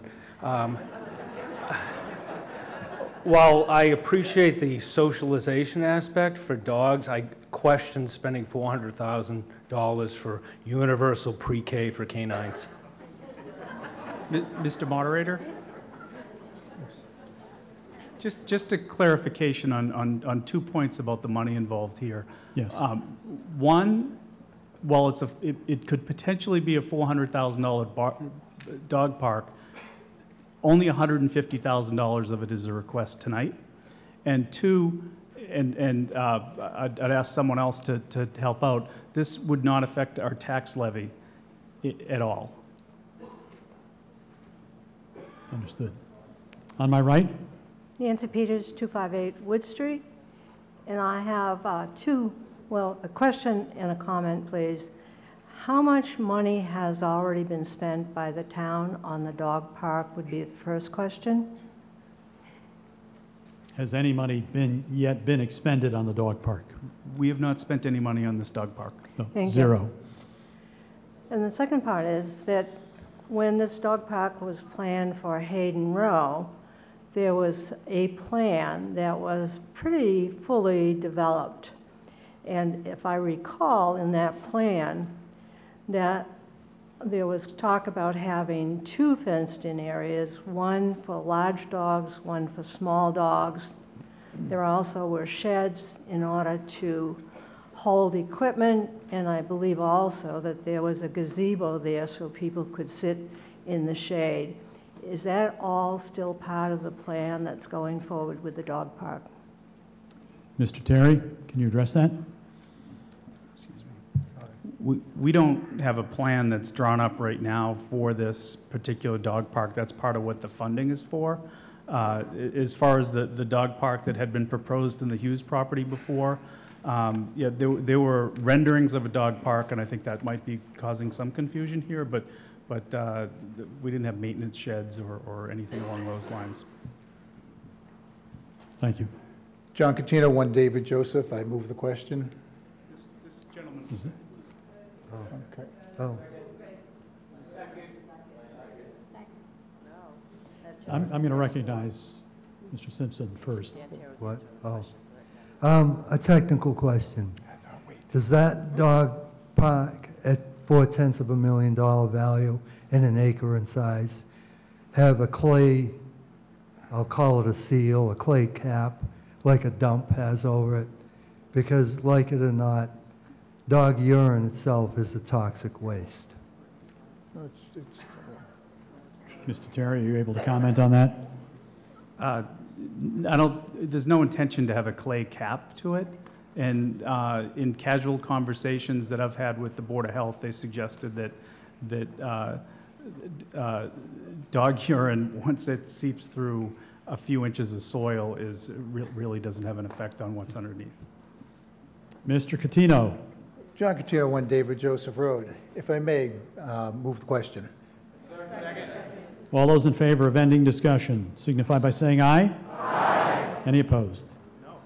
Okay, so discussion is over. We're ready for a vote on 31D as a standalone.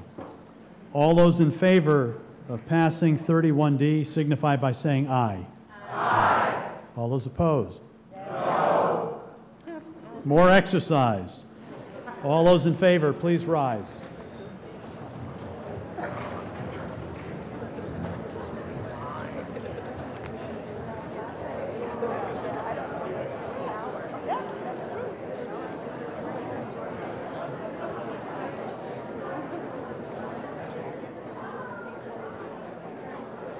I'm going to walk into that. 14 on the stage. Rebecca, are you standing? Are you standing? What would there be?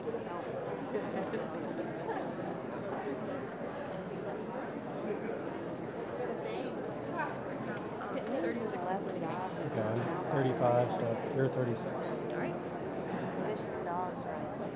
Front left, 36. Front left, 36.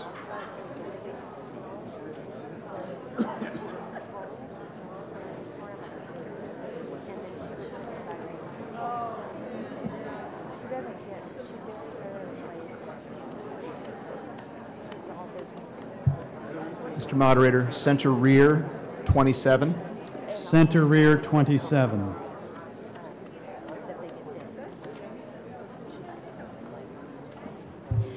On the right, 44. On the right, 44. Mr. Moderator, center front, 34.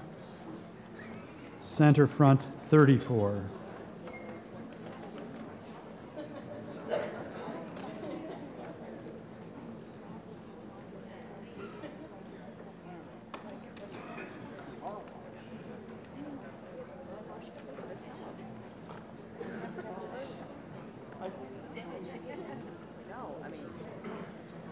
Left rear, 36. Left rear, 36. Okay, all those opposed, please rise. Hold your cards up. Okay.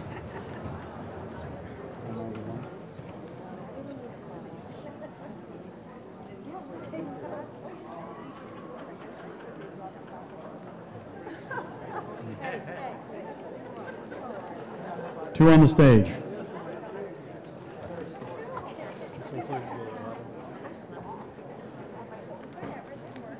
Front left, 11. Front left, 11.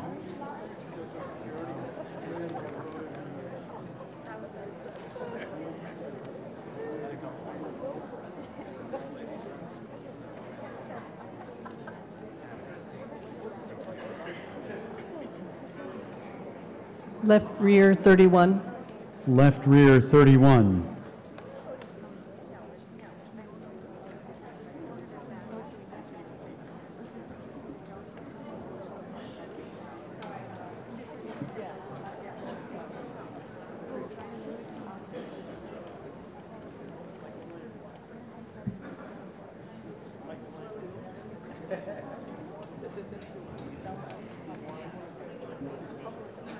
In favor, 191.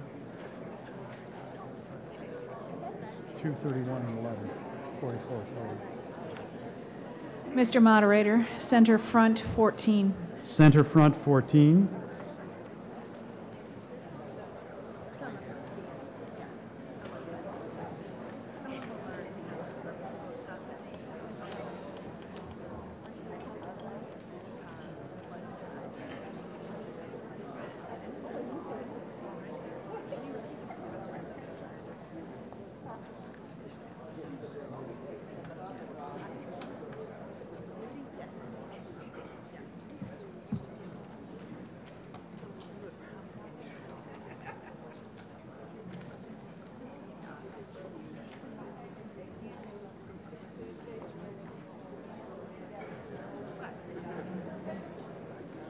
Stay standing.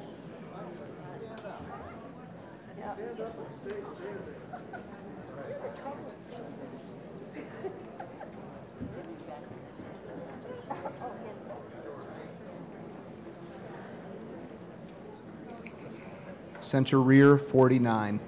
Center rear, 49.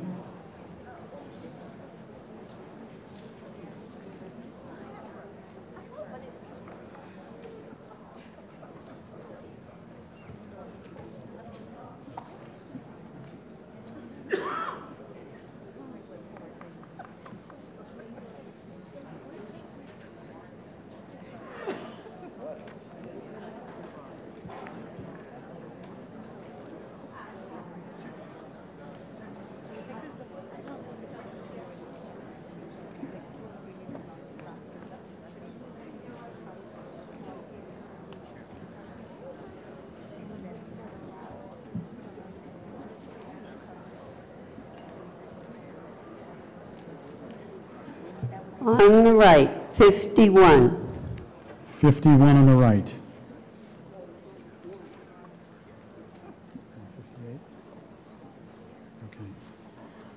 The vote in favor is 191, the vote opposed is 158, and so it passes.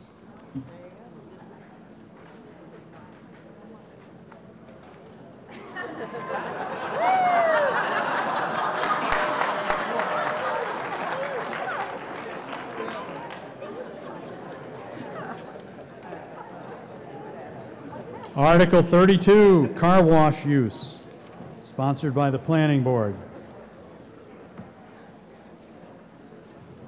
Ms. Kramer. Good evening. Is this on? Oh, I just have to get closer.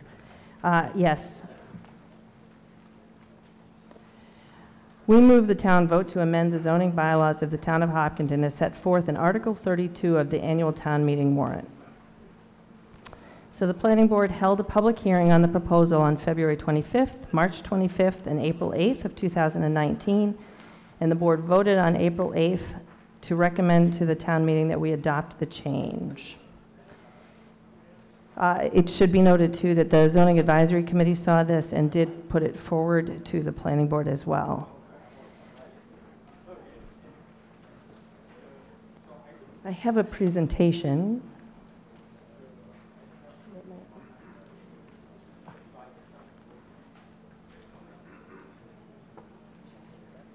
We can, yep.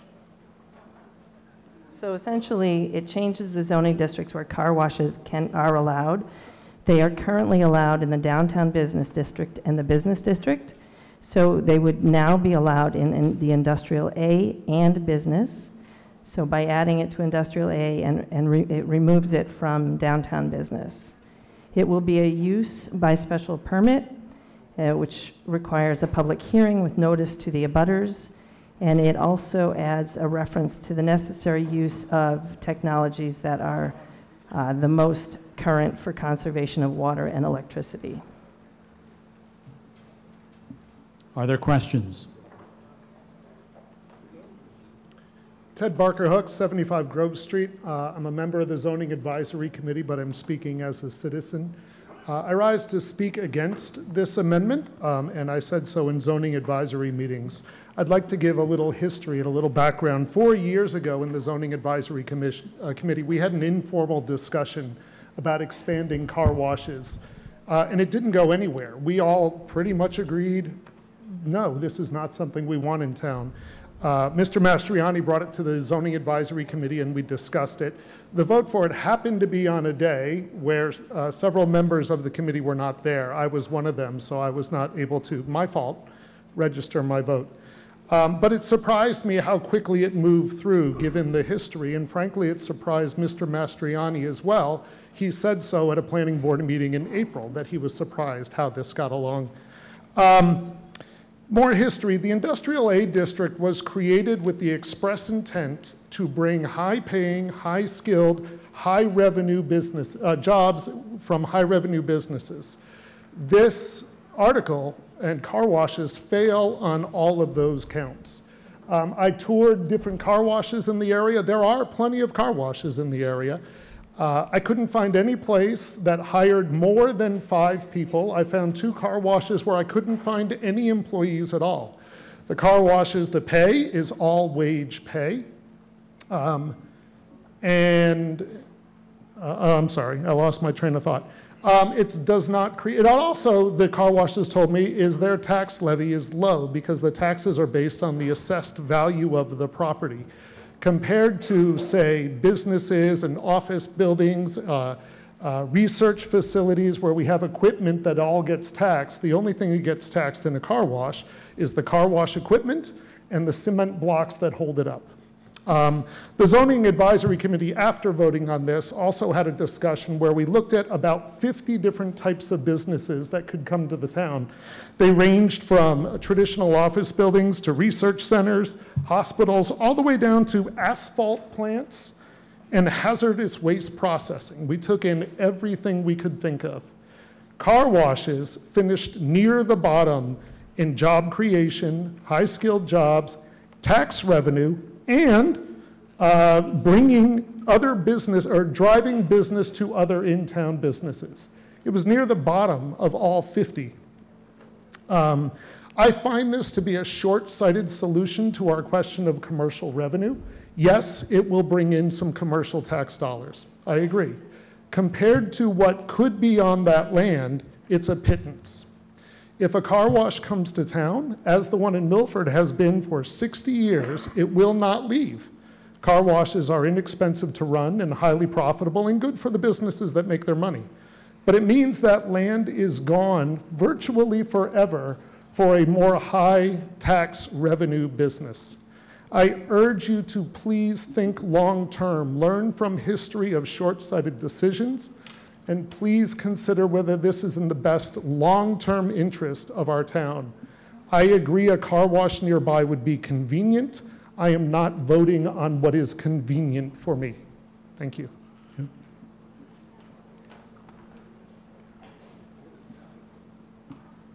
Go ahead.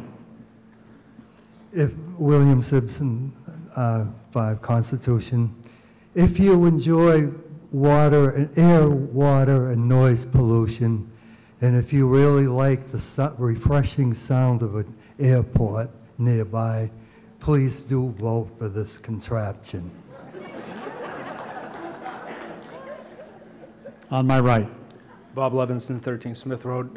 Clarification, are we voting on whether to allow a car wash or to change the location? Because if I understand this, if this gets voted down, someone could put a car wash downtown. So what are we voting on here? So it is true that car washes are currently allowed in the downtown business and business districts. And the planning board did consider that that would be sort of the least attractive place for a car wash to be. Currently, the zoning does not require any business to use the most energy and water safe methodologies, although I think that that would be part of the discussion if anybody came forward, but this would make it explicit in the zoning bylaws. Okay, so we're not voting on the virtues of a car wash, we're voting on location, essentially. So we are voting on location. I do think that Mr. Barker Hook, makes an excellent point that it's not necessarily the highest best use of the property in the industrial zones, and we would like to have other uses. I think the planning board considered that, it is better than an empty location. We certainly considered that we really didn't want it in the downtown business district. And I do think that it's self-limiting in that we won't have many car washes. Okay, thank you. Yeah, it was very well done. I just wanted to clarify that what we were voting on. Thank you. On my left. Francis DeYoung, 3 Doyle Lane, speaking as a citizen, not as a member of the planning board. I am in favor of this. I do look at it as a kind of a proactive way to manage. If there is going to be a car wash, it is by special permit. It is, and now, ideally, if this is passed in a zone that's off the beaten track and not necessarily downtown. Mr. Barker Hook does bring up some valid points, but I think it'll be up to the landowner to determine what's the best use of this property in that industrial A. Thank you. On my right. Pat Secor, 21 Valentine Road. Just want clarification, please. By voting yes on this, are we taking away the possibility that a car wash would be built downtown? That's correct. Thank you. Marlene Troops, 31 Walcott Street. What about conserving water? I mean, already there's an issue that we have signs up saying water and don't water, watch when you're watering your lawn, or don't water your lawn. We're buying water from Ashland, I understand, sometime if we're still doing that. Is this a prudent use of water? Yeah, through you, Mr. Moderator. That did come up, and smarter people than I made the point that in areas of this country where water is even more extremely conserved, that car washes are in fact preferable to having people wash their cars at their home because they are intentionally conservative of water resources. So, and that language is inserted into this zoning article. Okay, thank you. Dave Paul, 7 Meadowland Drive, member of the planning board. I just want to add a little clarity because it sounds like some people are concerned that we would still be allowing car washes in the business district, downtown business. The point here is by special permit, and if people aren't aware of how the planning board works, if it's by use, we basically have to almost approve what is in front of us. When they come with a special permit, we get to ask a lot more questions, and if there's reasons that we don't want it in, like abutting neighbors and so forth, that we can turn that down. So I just want to make sure that people aren't voting for this just to prevent a car wash in downtown.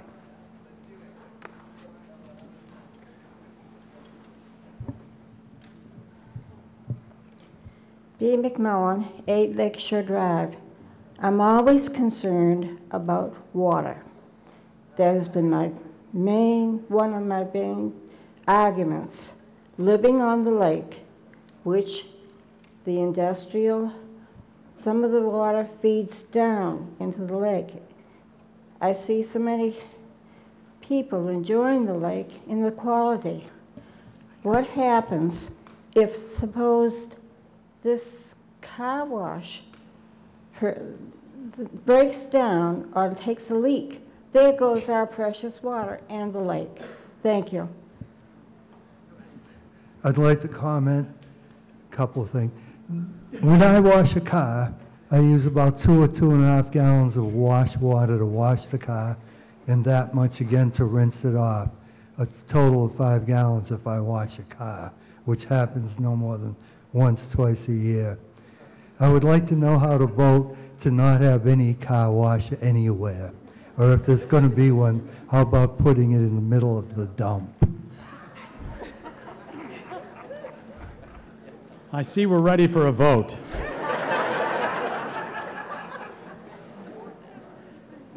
All those in favor of Article 32, car wash use, signify by saying aye. Aye. Those opposed? No. All right, we need a standing vote. All those in favor, please rise and hold your cards up.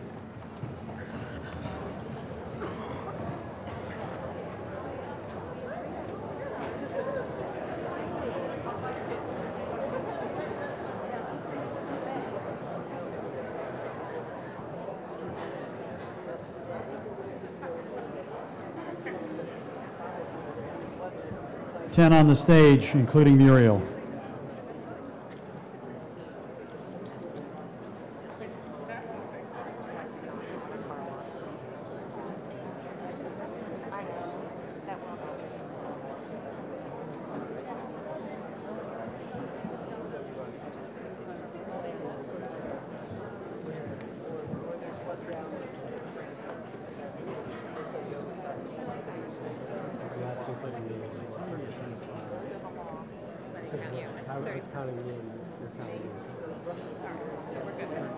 Mr. Moderator. Mr. Moderator. Yes. Center front 25. Center front 25. Left front 37. Left front 37.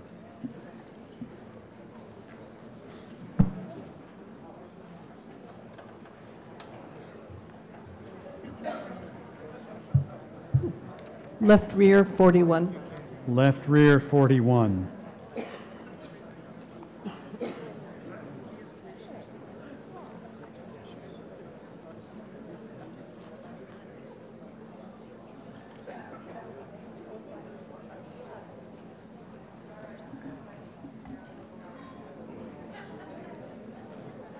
On the right, 54. On the right, 54.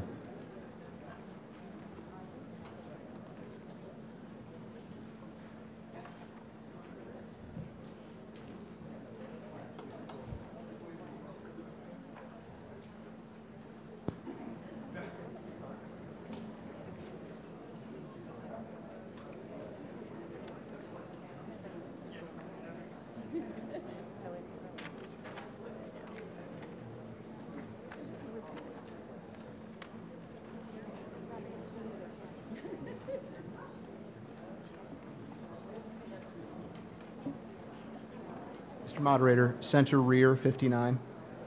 Center rear 59.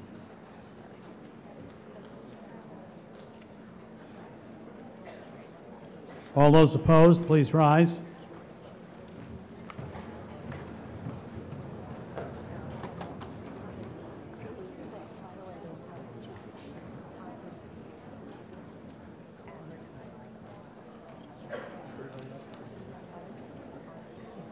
A couple in this. 3 on the stage.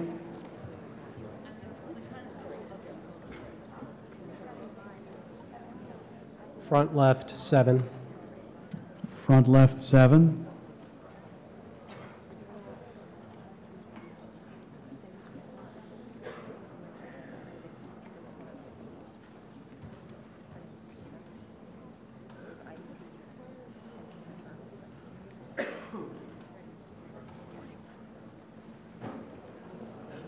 Mr. Moderator, center front, 22.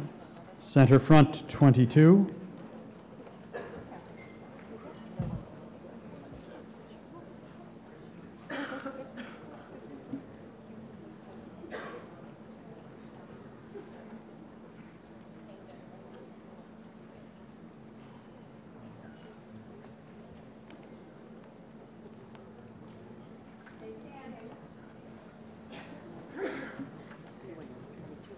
Center rear 19. Center rear 19.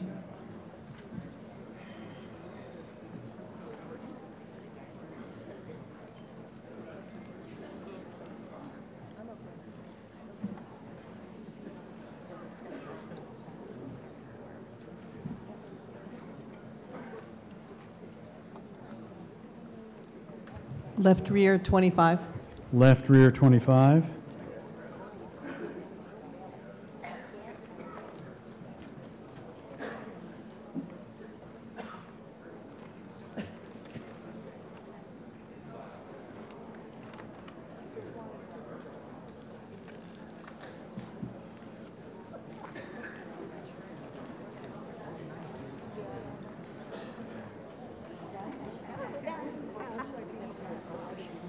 On the right, 41. 41 on the right.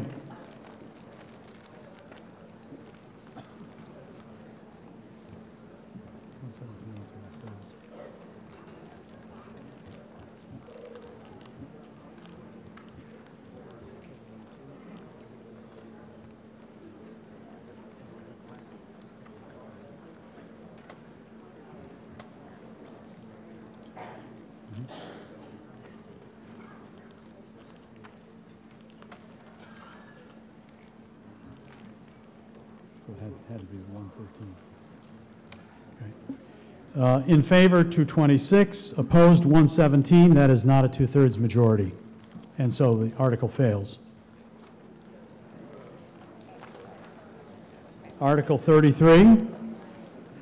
Article 33, indoor recreation uses. The motion, we move that the town vote to amend the zoning bylaws of the town of Hopkinton as set forth in Article 33 of the annual town meeting warrant. The planning board held a public hearing on the proposal on February 25th, March 25th, and April 8th. The board voted on April 8th, 2019, to recommend to the town meeting to adopt the change.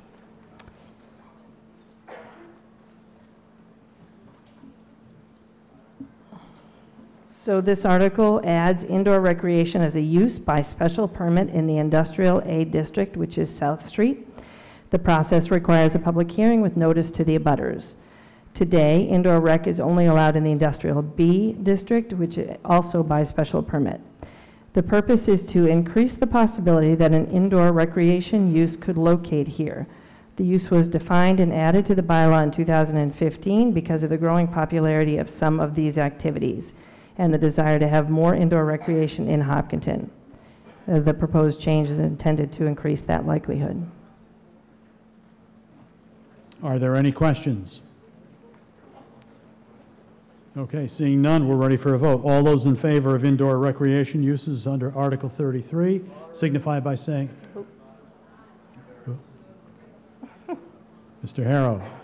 Ed Harrow, 8 Spring Lane. Isn't there a physical exercise place on South Street, the name of which escapes me. CrossFit. So, Ms. Kramer? I'm sure that there is, or there was. there is? There is. Yeah. So how did they get there? Oh. Thank you. I believe that's an enforcement question Yes. for the building inspector. If it's not a, If it's not a permitted use, it should not have been allowed, and it's something for the building enforcement officer to address. So I'm going to phone a friend, Mr. Moderator. No, we don't need a lifeline. So We need a vote. We need a vote. All those in favor of Article 33 signify by saying aye. Aye. Any opposed? And it's unanimous and so voted. Thank you. Article 34, self-storage facilities. Oh.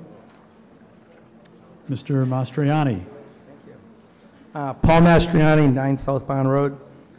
We move that the town vote to amend the zoning bylaws of the town of Hopkinton as set forth in Article 34 of the annual town meeting warrant. At this time, I have Kathy Sherry that's going to come up and give a great presentation. Before the presentation, does the planning board have, is there a second to the motion? No, you don't need a second. No, it's a citizen's.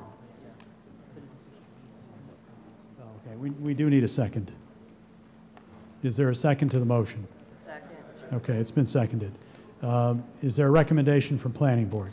Yeah, Mr. Moderator, the Zoning Advisory Committee did hear this proposal first and did not recommend it forward to the planning board. We did review Mr. Mastriani's citizens petition, and we did ultimately vote not to support this. Okay. And to the presentation now. Thank you.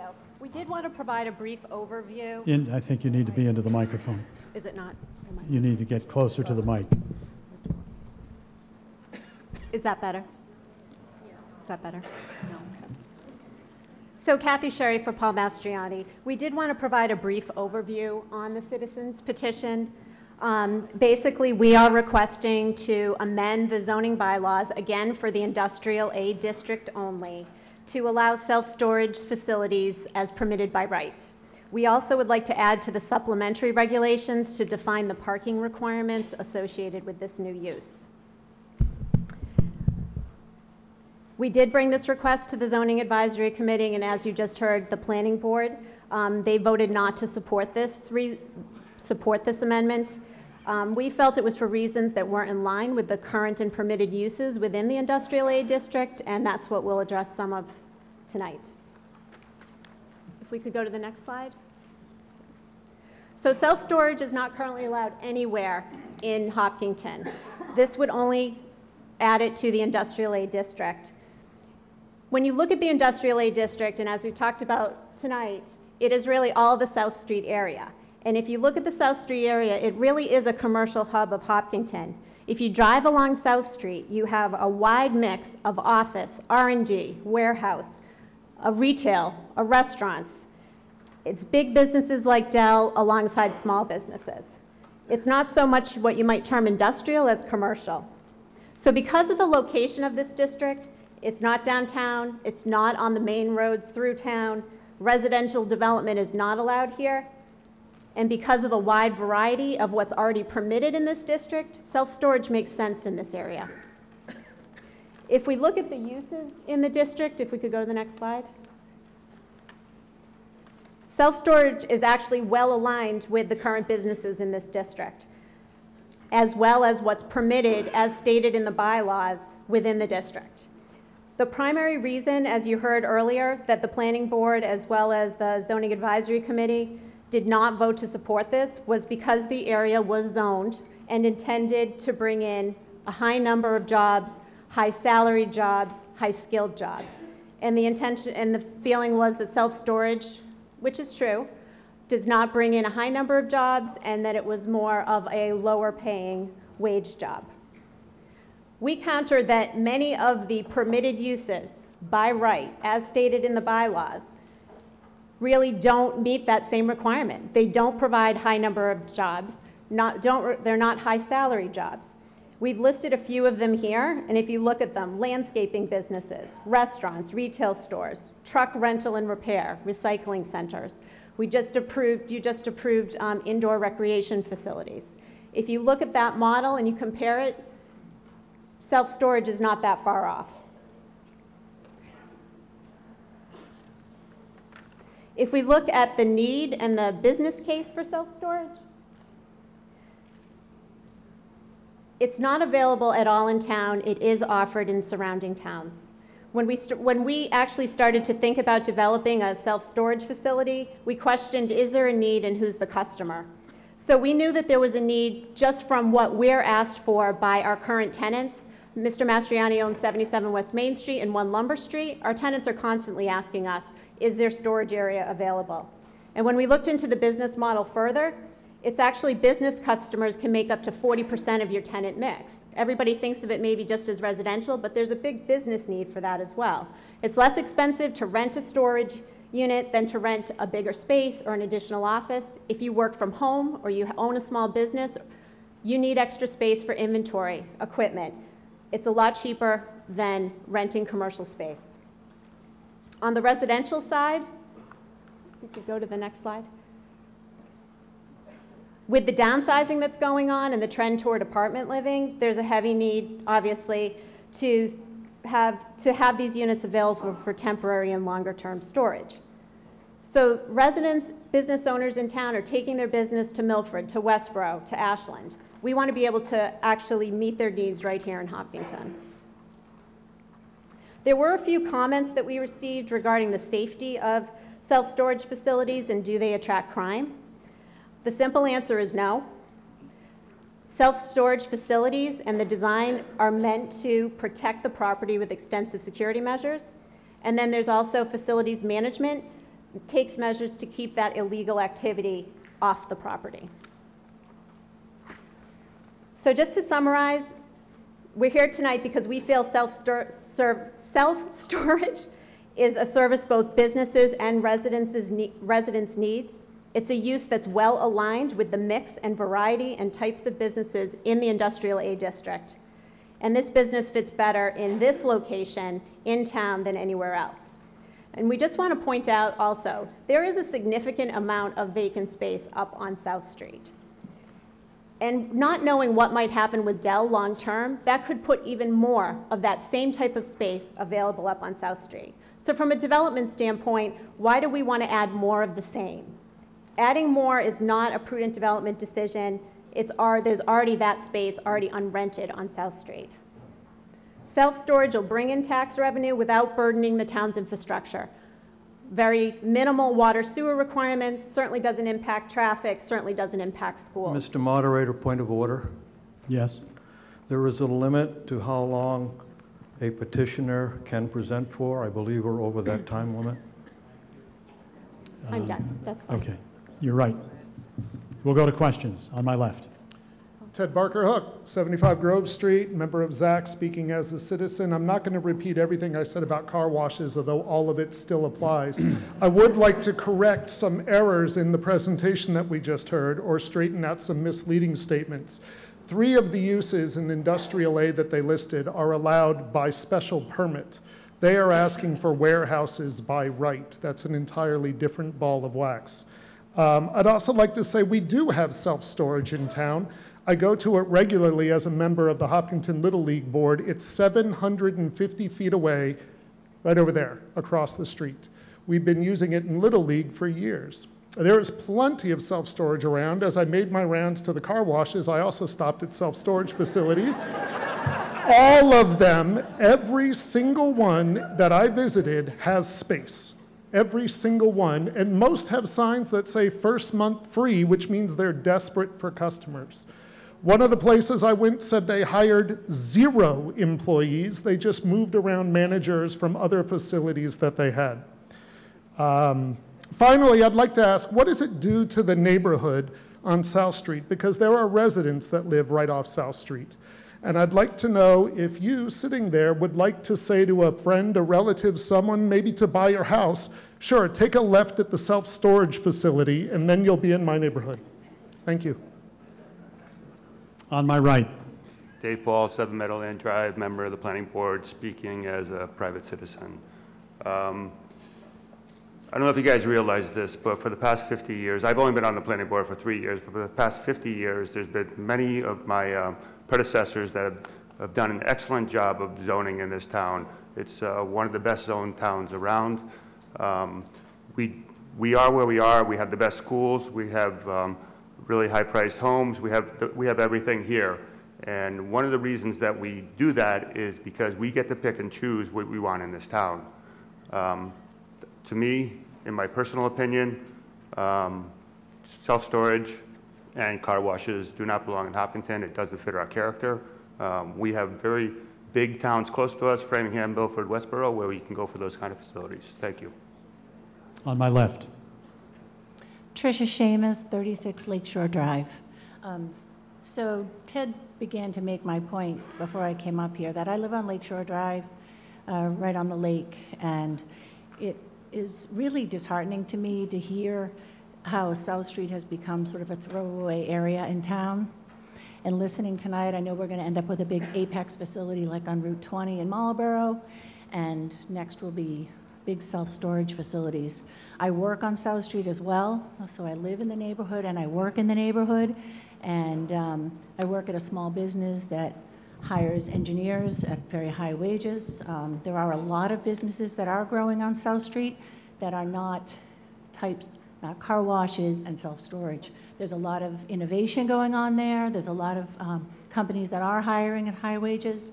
And I just think that if it's not allowed anywhere else in town, you shouldn't just decide it belongs on South Street. Thank you. On my right. Mr. Moderator, Brian Herr, Elizabeth Road. What would be the setback for a facility like this if it were sited on South Street? Is that a question for the planning board? It's a question.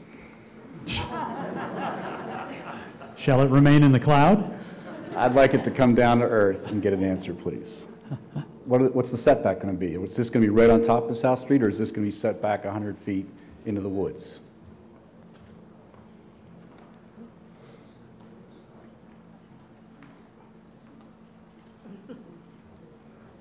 So based on the current bylaw, the minimum setback would be 60 feet from the property line abutting the street, so 60 feet. That's what the bylaw states. A follow-on, if I could, please. Would it be appropriate to have a special setback for this type of facility on South Street, or would that mess up other setbacks along the way? If it was added as a by right, then I'm assuming that all of the setbacks would apply to all of the uses, so. Mr. Moderator, if I could, please. So yes, I understand, but could we set it back further? Yes. Thank you. On my left. Risk of sounding like a parrot, I would be opposed to this again as a land hog that's going to be there for 60 to 100 years or more, paying very little taxes and generating very little job value, and not being the most scenic thing anyway. I would rather the land, if it has to be used industrially for research and so forth, and we can leave the self-storage, the car washes, and the hot top plants to Framingham. Thanks. On my right. Irfan Nasrullah, Selectman, but speaking as a individual, Winter Street. I just want to say, generally speaking, I would think that anything by right is something that we would want to be taking a look at it. I would say that I have nothing against self-storage facilities, but I think we would want it be done through special permit, not by right. Thank you. On my left. Francis DeYoung, 3 Doyle Lane. I will speak to the fact that, yes, across the street there is a facility. It is sold out. Right? There is a need in town to have this facility. And if I'm a resident and I have to rent a truck and drive to Southborough or Northborough, it's additional cost that I have to incur. And every time I want to go out there and get something from there and bring it in, you know, having it in Industrial A is no different than one of the warehouses out there, right? But it allows us here in town the ability as both residents and maybe a small business owner to have a facility that I can kind of easily get to, grab whatever I need, and then kind of take it out. So I am in favor of this. On my right. Mr. Moderator, Jerry Tewitt, 4 Price Street. I believe I rise to a point of fact. We just heard someone say that we could apply a different setback to a car wash. Unless it's written into our bylaws, we could not do that. I believe that was an erroneous fact. Yes. Secondly, we've heard from the Zoning Advisory Committee. I would like to hear from the Planning Board why they recommended not approving this, why they didn't approve it. Could someone from the Planning Board, Mr. Moderator, tell us why they recommended disapproval? Ms. Kramer. Yeah, through you, Mr. Moderator. Essentially, it was a split vote, but essentially we recognize that this is certainly, for all the reasons that have been discussed, not the highest and best use of that property, that we hope will be utilized differently and have hoped that for a long time, honestly. But we also understood that a self-storage facility zone would not necessarily self-limit, and certainly we don't have any aspirations for there to be multiple self-storage units. And allowing it in the district allows it in the district for anybody, and it could conceivably be a huge business that doesn't necessarily return to the town. On my left. Bob McGuire, 4 Huckleberry Road. I'm standing in favor of this article. This needs to be viewed as an amenity to the people in town as well as the businesses. Yes, it won't generate a lot of taxes, but it's an amenity that is needed. We have 3 large buildings on South Street that are vacant. One's 80,000 square feet, one's about 64, and one's another 152,000. So there's a lot of vacant space on the street that still could be filled up. And this is an opportunity for those folks that do have small businesses or have a need in their house for self-storage. So it needs to be, in my view, looked at as an amenity. Thank you. On my right. Dave Paul, speaking as a member of the Planning Board, because I just wanted to clarify the previous gentleman's question there. And Elaine, correct me if I'm wrong, but with the setback being 60 feet, you can move it back as far as you want. The setback is a minimum setback, so what it does is prevent it from being 30 feet, 20 feet, 10 feet away to protect. On my left. Mark Hyman, 12 Hidden Brick. Mr. Moderator, would it be within the bounds of this article to amend the section from 21034, uses permitted by right, to 21035, uses permitted by special permit?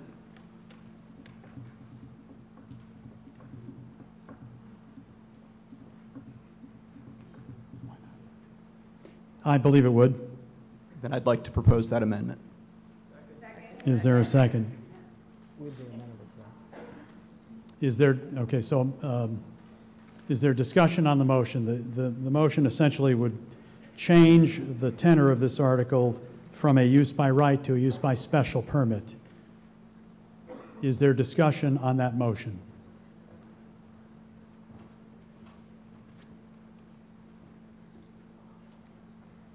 Leslie Ficari, 57 Greenwood Road. This is to the Planning Board. Could you just clarify for us, through the moderator, what special right particularly means, and then do you have the ability to deny this? Ms. Kramer.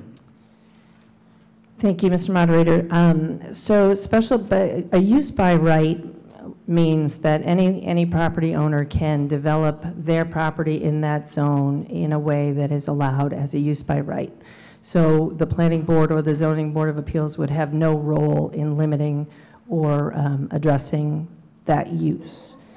I believe that probably the question is best posed to the Board of Appeals because it's a use, but the special permit, use by special permit does allow the town to appropriately make greater restrictions.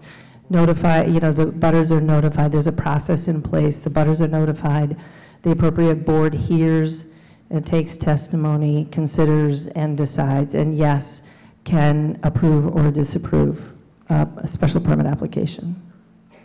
One clarification to make on this. 210-35 special permit is something which is determined by the Zoning Board of Appeals. Mr. Moderator, I noticed there are two sections in 35. There's A and B. A is Board of Appeals, B is Planning Board. Currently, the only thing in B for Planning Board is marijuana dispensaries, which we don't allow. I would propose to put it in 35A for the Board of Appeals. So you're clarifying that your original motion was to change this language to 210-35 paren A? Yes. It's okay. Am I right? Dave Paul, member of the Planning Board. I stand against this amendment because being on the Planning Board, I always take into consideration what's best for the town. So if we leave it as it is, whether you approve it or disapprove it, it tells me whether you want this type of use in town or not. If you change it to by special permit, now that's a gray area. I don't know if the town would prefer it or not, so it's really, as Muriel pointed out, it's up to the Planning Board to decide. So just wanted to point that out. Am I right? Jerry Kazanjian, Elizabeth Road. Question regarding the notice to abutters.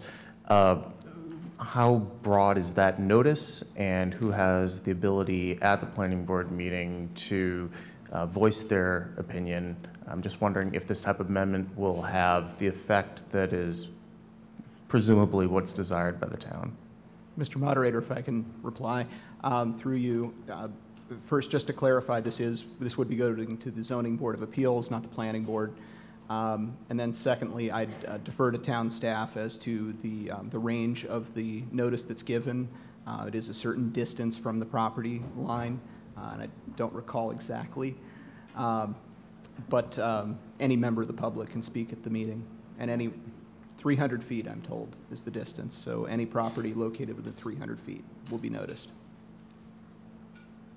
Other discussion on the amendment?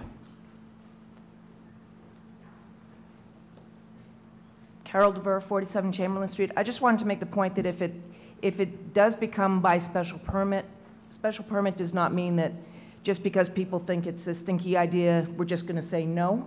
There has to be a reason. Special permit just allows the boards to put on criteria and listen to the abutters and public input so that we can address particular concerns with the use, not just so that we can sit around and say, okay, maybe you guys wanted that, but we really don't want to do that, so we're just going to say no. We can't, as a board, just say no.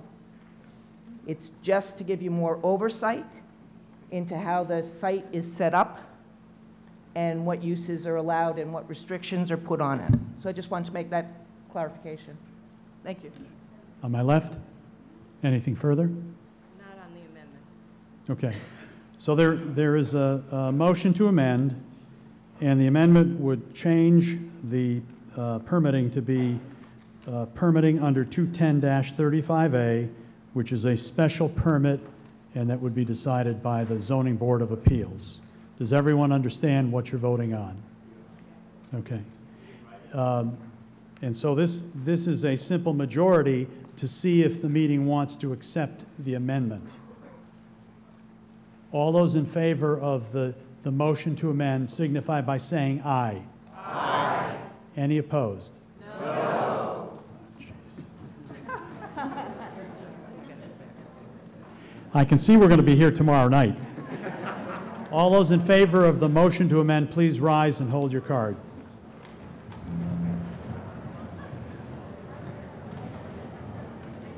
Can I count my own amendment?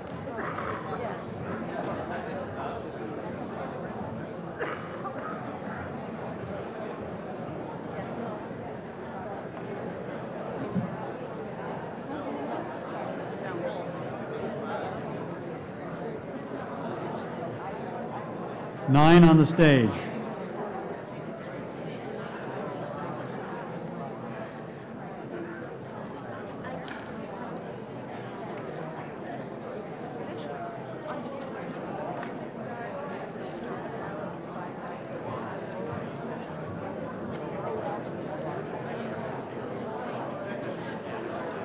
Mr. Moderator, front left is 20. Front left, 20. I got him.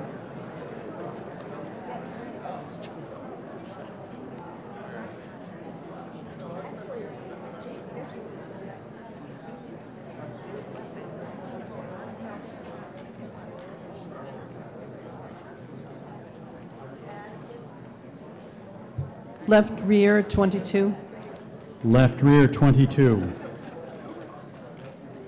Center rear, 40. Center rear, 40. On the right, 28. 28 on the right.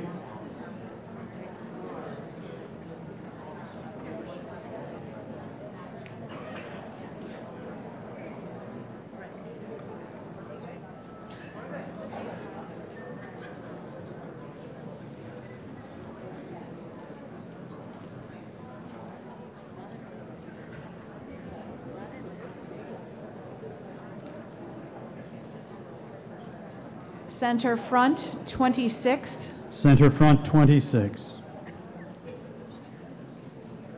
Okay, all those opposed, please rise and hold your cards up.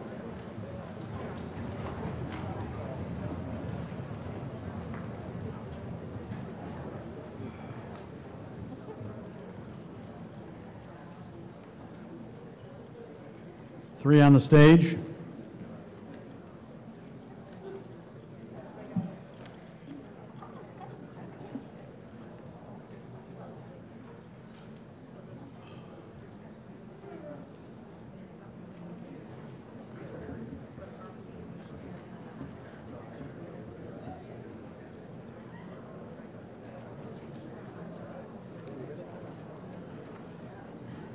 Front left, 27.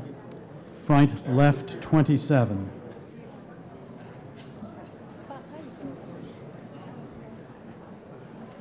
Mr. Moderator, center, 23. Center, 23. Is that front or rear? Front. Front.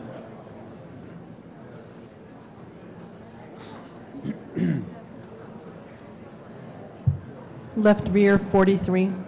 Left rear, 43. Center rear, 40. Center rear, 40. On the right, 54. 54 on the right.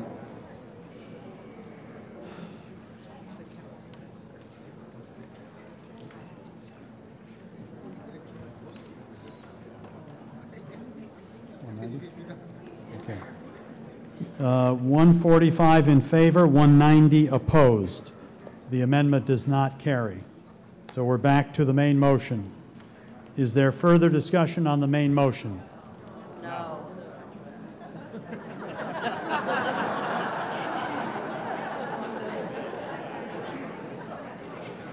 This meeting is getting cranky. All right. All those in favor of Article 34 as written signify by saying aye. Aye. All those opposed? No. Tally that vote? Okay. That is clearly not a two-thirds majority in favor, and so the motion fails.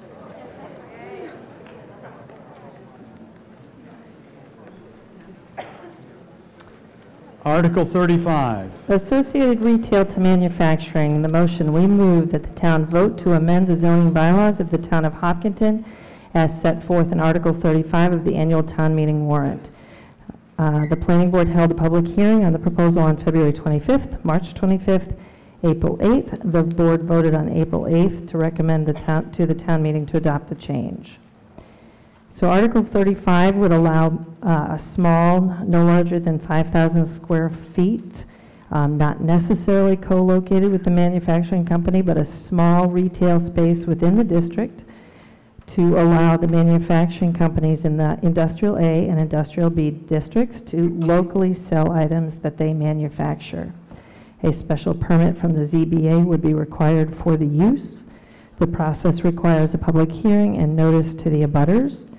And there is no change in the bylaws to what products can be manufactured in the district. Are there any questions? Seeing that there are none, all those in favor of Article 35 as written indicate by saying aye. Aye. Any opposed? Unfortunately, we need to stand for that. Sorry, it's a requirement. No, it's not. No. No, we don't. This is a requirement of the Attorney General. It's not some whimsical requirement of the town moderator. So, those in favor, please stand.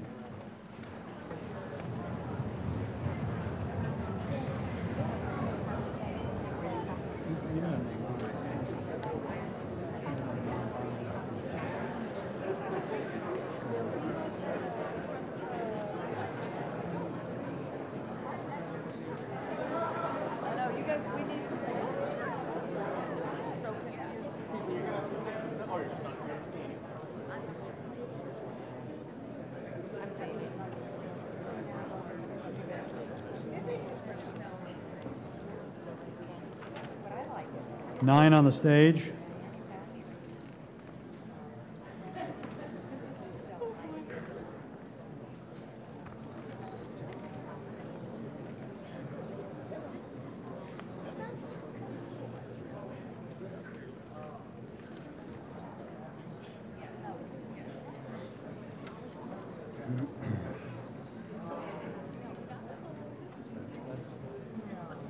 Mr. Moderator, center front, 42.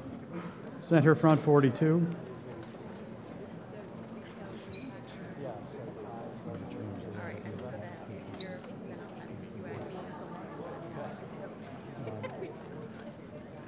Front left, 45.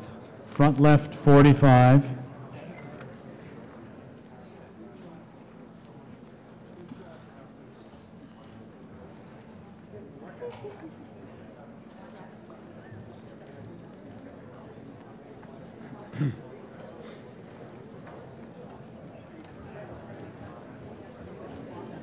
On the right, 81. 81 on the right. Center rear, 80. Center rear 80.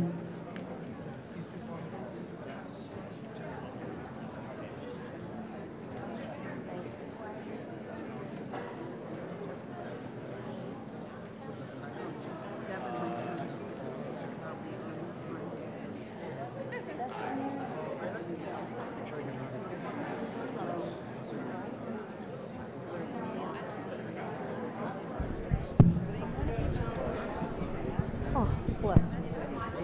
Since it looks like I'm going to be here.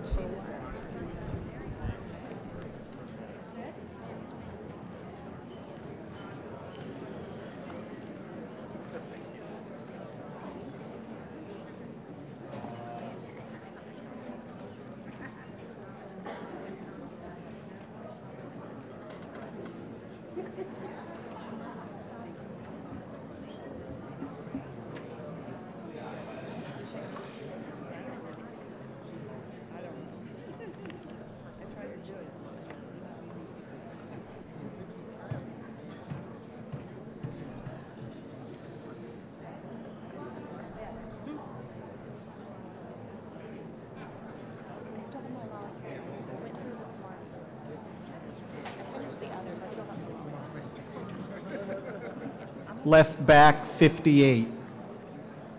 58. Okay, all those opposed, please rise.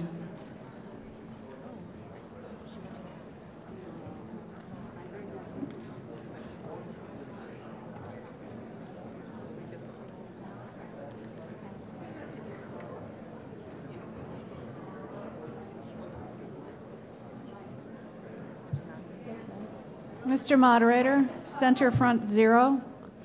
On the right, 3. On the right 3. Front left, 3. Front left 3. Center rear, 1. Center rear 1. Left back, 1. Left back 1.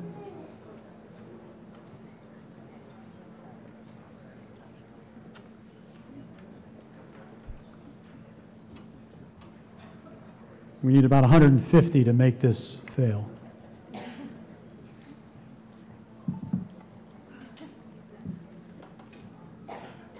Is there any in the center front? No, okay.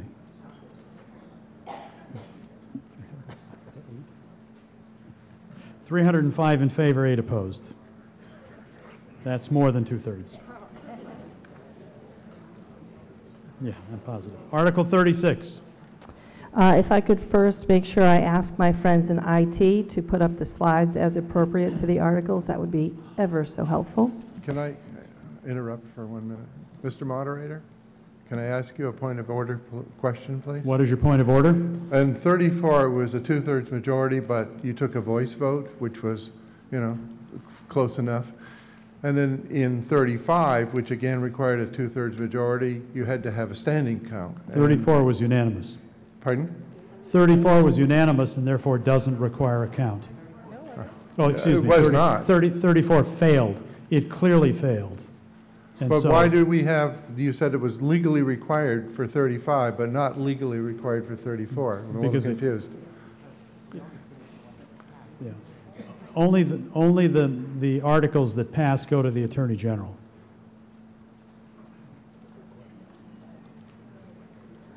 I mean, we can count until the cows come home, and we'll be here on Friday night. Where it's not required by the Attorney General, and it's more than clear that it fails, there's no need to count. Ms. Kramer. Article 36, the Asmod Residents Age Restricted Housing. We move that the town vote to amend the zoning bylaws of the town of Hopkinton as set forth in Article 36 of the annual town meeting warrant. The planning board held a public hearing on the proposal on February 25th, March 25th, April 8th, and the board met again May 2nd and took the vote to recommend to town meeting that we adopt the change. So with your permission, Mr. Moderator, we will outline the problem that the two articles, Article 36 and 37, are intended to address. And then just be clear that we vote on each article separately, so each article is a standalone article. So the zoning bylaw for the age-restricted units at Legacy Farm require that it's 180 age-restricted units. The zoning bylaw, and in fact the permit that has been issued, require 10% of those 180 age-restricted units to be affordable. And by age-restricted, in this case, we mean over 55. The zoning bylaw also states that no children under the age of 18 can live in the age-restricted development. In order for the affordable units to count towards the state's 10% goal, they need to be approved by the state and be deed restricted by the state-approved deed rider. It's important to note that the state will not approve affordable housing units in developments that prohibit children. The state will approve affordable housing units that require one resident to be 55 or over. So simply put, we're in a position where the developer cannot comply with the bylaw. Article 36 offers a solution that doesn't increase the number of housing units in town. Article 37 offers a solution that could result in the developer making a payment in lieu of providing affordable housing units or within the development, or providing units elsewhere in town, or a combination of the two. Both options could result in additional children in the school system. Historically, there are not likely to be many children in the over 55 development if Sanctuary Lane is indicative of what we might expect. And the developer has built, just to be clear, the developer has built the age restriction for no children into his master deed documents and marketing materials. And the developer is opposed to removing the age restriction, and by that I mean to preclude children, anybody under age 18, but will do so if Article 36 passes. So speaking, oh, could we advance the slides? I guess I have to keep looking.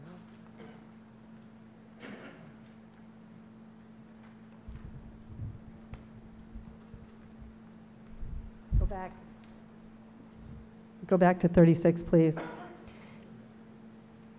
Okay, Article 36 addresses the age restriction issue. The age restriction issue that we're speaking of is prohibiting children. It still will be an over 55 development. It removes the prohibition on children under 18 in the age-restricted development. It includes the over 55 restriction that the state will accept. One resident must be 55 or over. The affordable units would then be provided within the development, and it will require 18 of the 180 units already permitted. There would be no change in the number of dwelling units. Development would likely proceed as already permitted. And just as an additional note, the host community agreement for the Osmond, for the Legacy Farms development, requires that if there are more than 3 Hopkinton students in the development, a payment of $9,000 per student for the 4th student and up must be made to the town. It is not a one-time payment, but continues over time.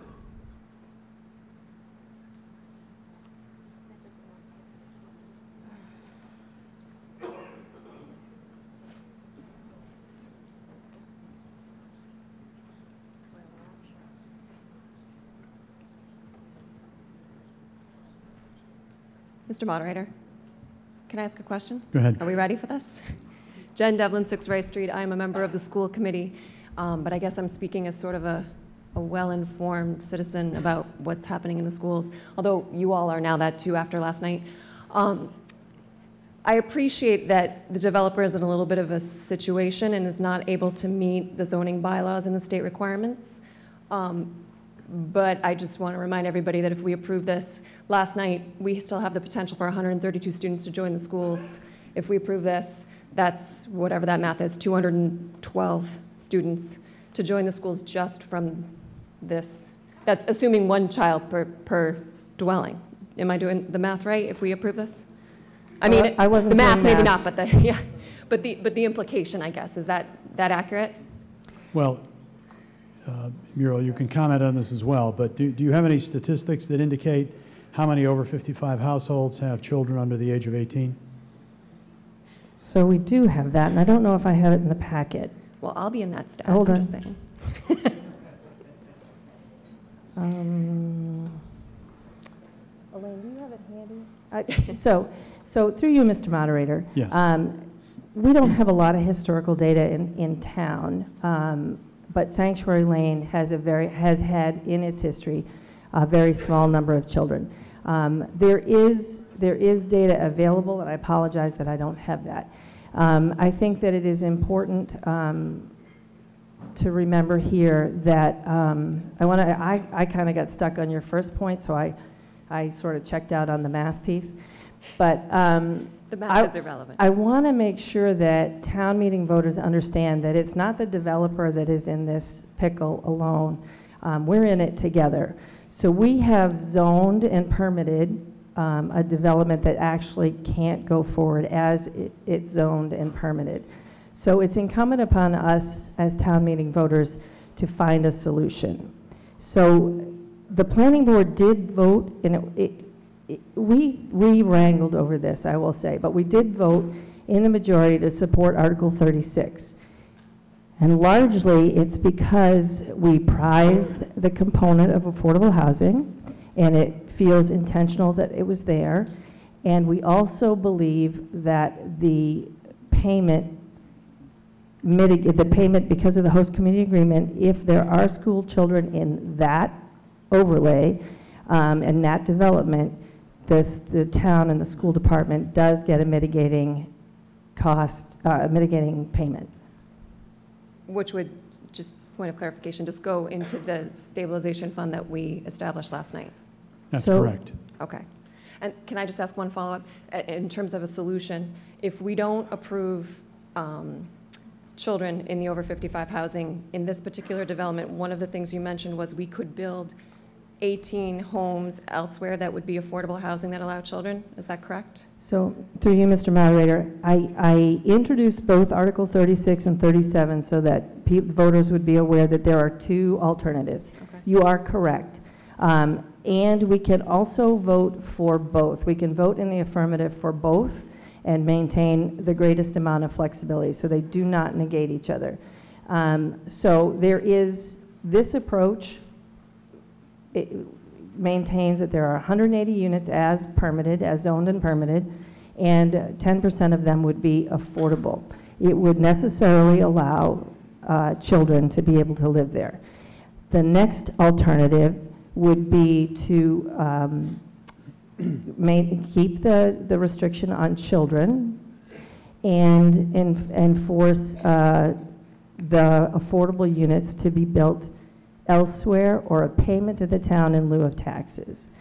There is, again, math involved then, because 18 of those units up there would go away, which would mean we would get 17 units somewhere else, or a payment that would, a payment in lieu of taxes to our affordable housing task force. So there are two approaches. Okay, on my right? Clay Wright, 28 Hayden Row Street. I am less concerned about the small number of students that might come out of an over 55 than I am about falling behind our affordable housing count. We fortunately right now have met our 10% and are therefore protected from a comprehensive permit 40B, but we can't squander that. And we could very easily fall below that or fall above that and get a large 40B housing complex such as the Hopkinton Mews, for example. I am not in favor of the payout idea because I'm also speaking as a long-term former member of the planning board for about 15 years. And in the time, since the time we had our inclusionary zoning bylaw, which required a 10, one affordable for every 10, it is way too easy for the developers to just dump the money, pay the money, pay the money, pay the money. I've seen very, very little in the way of actual affordable housing being built. They would much rather just pay it up front.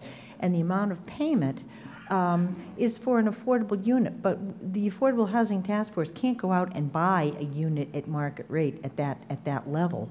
One of the things with the OSMUD was we got an agreement that in this massive development, it would not put us behind in our affordable housing count, and it's going to be all too easy to just dump the money in.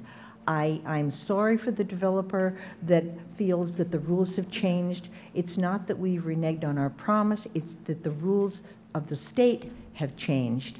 And I know there will be no difficulty whatsoever in selling those units. The units up there are selling like hotcakes. I think we have to do what is right and in the best interest and to protect our town from the detrimental effects of falling below and getting open again to a 40B housing complex. So I would support the over 55, but I do not support the payout option in this particular development. Thank you. On my left? Nancy Richards Kavanaugh, 25 Priscilla Road. I am a member of the school committee, but I am speaking as a private citizen. I have a question on the host community excuse me, agreement. You had said, and I know this is a slightly different provision, it sounds like, but the host community agreement that we talked about last night specifically, and I know this also will go into the stabilization fund, but that had to do with the overall numbers, is one-time payments. And I just want to clarify, did I hear you say that in this particular part of the development, it would be recurring payments of $9,000?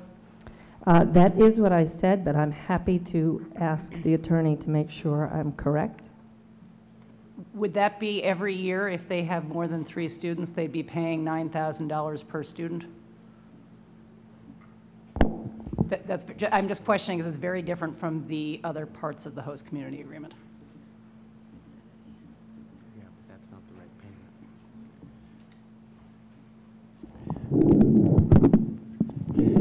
Sadly, the host community agreement is very long, so it's going to take me a moment. So I have a second point I want to. Go ahead and talk about your second point, and I will find the answer. So I am concerned about the age restriction change, just because I happen to live in a home with one parent who's 55, and I have 3 children. Too. I have 3 children in the public schools, one of whom is still in elementary school, and I am concerned that the overall Legacy Farms development brought in many more kids than we believed we would have years ago when we approved it. I am afraid that this could have a similar effect. That's all. On my right? If I could make, I'm sorry, Mr. Moderator, if I could make a clarifying point too. I just want to make sure that folks understand that these units are also deed restricted to be 2 bedrooms, if it matters to you to think about that. Russell Shade, 7 Summer Street. Am I correct in thinking that this is going to remove the prohibition on all 180 units, but only 18 are going to be used as affordable housing? That's correct. Is it possible to amend this to only remove the restriction on those 18 units? So through you, Mr. Moderator, the state will not approve it that way. The development in its entirety needs to not prohibit children in order to have it count. Thanks. On my left. Jesse Manning, 59 West Elm Street. I just have a question about multi-generational homes. We keep speaking about parents who are over 55, but if a grandparent or multiple grandparents are living with the family, would that count as a resident for that particular housing unit? And then would the parents and then the child be able to attend Hopkinton? So I think that as long as the individual, whether they're the grandparent or the parent, is an owner or in there, that counts. But I'm also happy to get clarification if I'm wrong. Okay. Attorney Miyares. Okay. I found the provision. There are 3 different provisions that call for payments to the town in the event that certain numerical thresholds are exceeded. The one that specifically pertains to the senior housing says that for each student in the school population who comes from one of those senior housing units, if they're the first 3 are free. After that, it's $9,000 per pupil per year. And just a question, how much does it cost per student to attend Hopkinton schools? I think the average that we saw was in the neighborhood of $15,000. However, you should understand that taxes are also being paid in addition to the special payments. So the $9,000 is not the entire reflection of the amount of revenue that the town is receiving. On my right. Claire Bett, 92 Clinton Street. I am a realtor here in town, and I've sold many over 55 homes. And they are mainly for people who are downsizing, so who have come from a really nice house and want fewer bedrooms, but they want other rooms. So it may only have 2 bedrooms, but it's got a den and an office and a loft and a finished basement. And my experience has been that if you remove the limitation for children, they will absolutely become multi-generational homes. So you will be getting children in the school systems because it will be grandparents, parents, and children. And there may be just 2 bedrooms, but there are lots of other rooms that can be bedrooms. Through the moderator, these are specifically deed restricted to be only 2 bedrooms so that it is intended that none of the other rooms can be converted to bedrooms.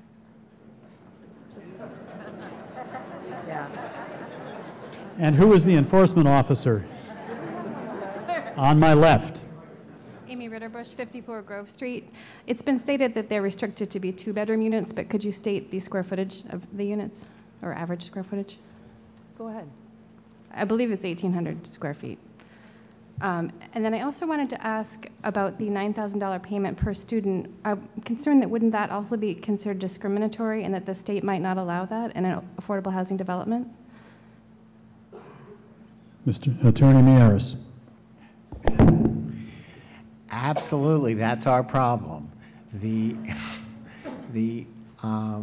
units will not, with the deed restriction that is already in place, that we required as part of our special permit that we issued, and is also required under our zoning bylaw,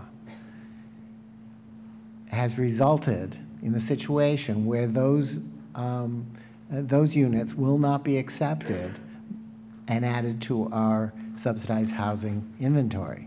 So they don't count towards our 10%, and that is the problem. So if we remove the restriction, then we don't get the 9,000? You still get the 9,000. You still get the 9,000, but we don't have to submit all of that material to the state for approval. Okay.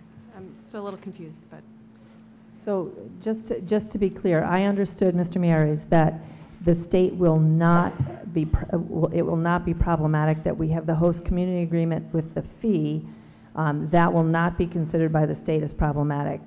That will be no problem if we remove the age restriction under 18 and we require the payment after the 4th child, if there are 4 or more, the state will pass muster on that.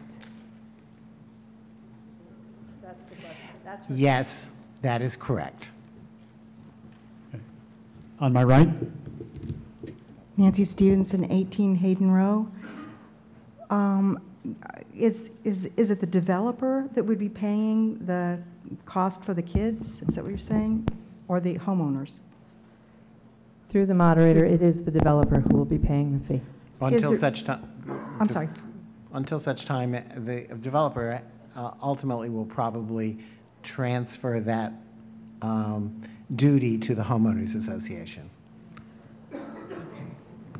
Is there any way, can I have another question, please? I was wondering if there's a way that cost could simply be owned by the homeowner that chooses to be in an over 55 community and have a child live there. And the cost. Outside of the scope of this discussion. Okay, thank you. On my left. Gary Trendle, 31 Chamberlain Street, member of the Planning Board, but speaking as a private citizen. I've also wrestled with this a lot. I think at the end of the day, we know that good affordable housing is when it's mixed in and it's not just set aside someplace else. But I want to make 2 points. The first is that this 180 unit development was approved at town meeting in 2015 and it passed, I think, by 1 vote. And if I recall, I think for a lot of people, one of the reasons they were willing to allow this, at least for myself, I'll just speak for myself, not for everyone else, was because of this age restriction. So on the other side, we have this affordable housing situation, and I think that many of us would like to avoid an unfriendly 40B. But if we look at the analysis that our town planner did, currently as of April of this year, we have 728 affordable units in Hopkinton. Our total inventory is 6,534. So what that means is that if we were to drop below that 10% threshold, we would need to build over 700 additional units before we even would drop below that threshold. And so my argument is that if there was some place where we were going to build an additional 700 units, that's going to be a big deal. It's going to come through the proper channels. There's going to be a lot of input, and I think that there might be some opportunities to, if that were proposed, there would be further opportunities to add affordable housing stock. So that being said, I'm not in support of this because I don't like removing the prohibition on children under the age of 18, and I'm maybe not that concerned about unfriendly 40Bs because I think that there's a lot of room in our existing housing stock. On my right. Ed Harrow, 8 Spring Lane. One question on the $9,000 annual payment. So the developer is responsible to some point until such time as the developer goes bankrupt or passes it to the homeowners association. Could the homeowners association also go bankrupt?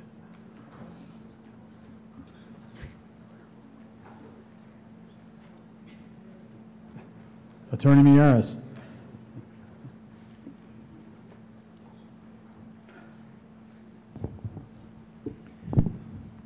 I'm not here to vouch for the the financial viability of anybody. Everyone is entitled, in the right circumstances, to go bankrupt. And when that happens, their obligations under existing agreements will be adjudicated by a bankruptcy judge.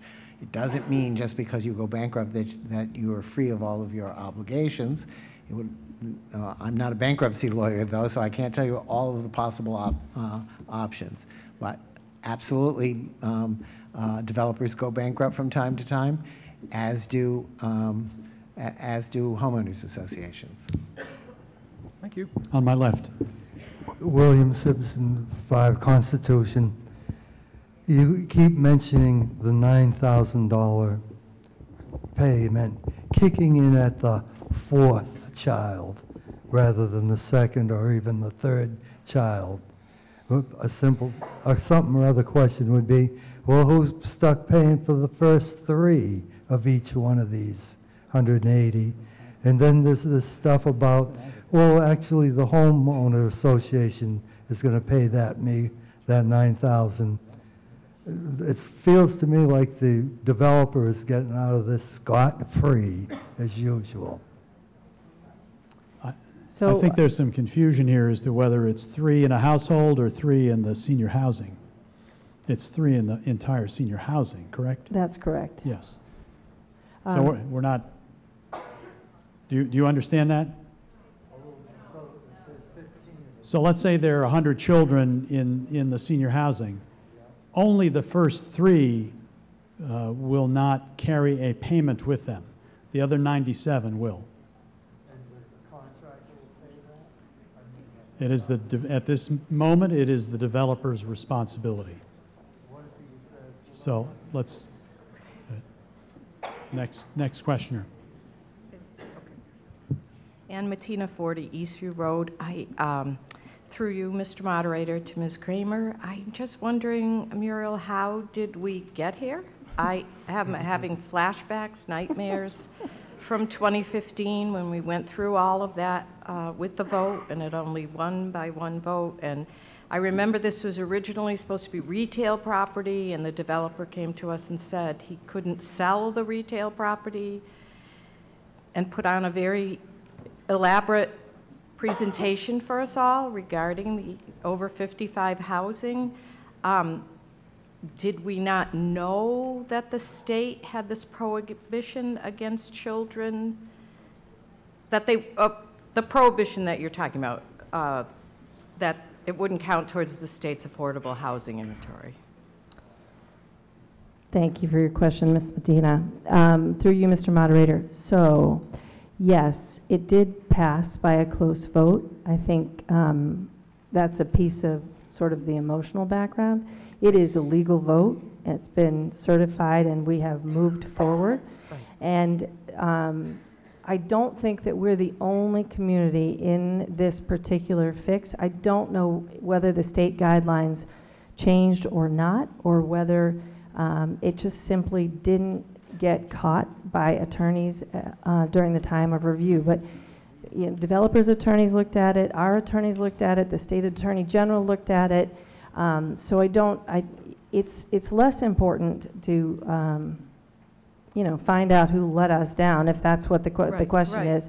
But more important to understand that we are in a position where the town has ownership for the difficulty as well as the developer. And we are really looking for a way forward that doesn't take us through the judicial process, because that won't turn out in anybody's best interest. Okay.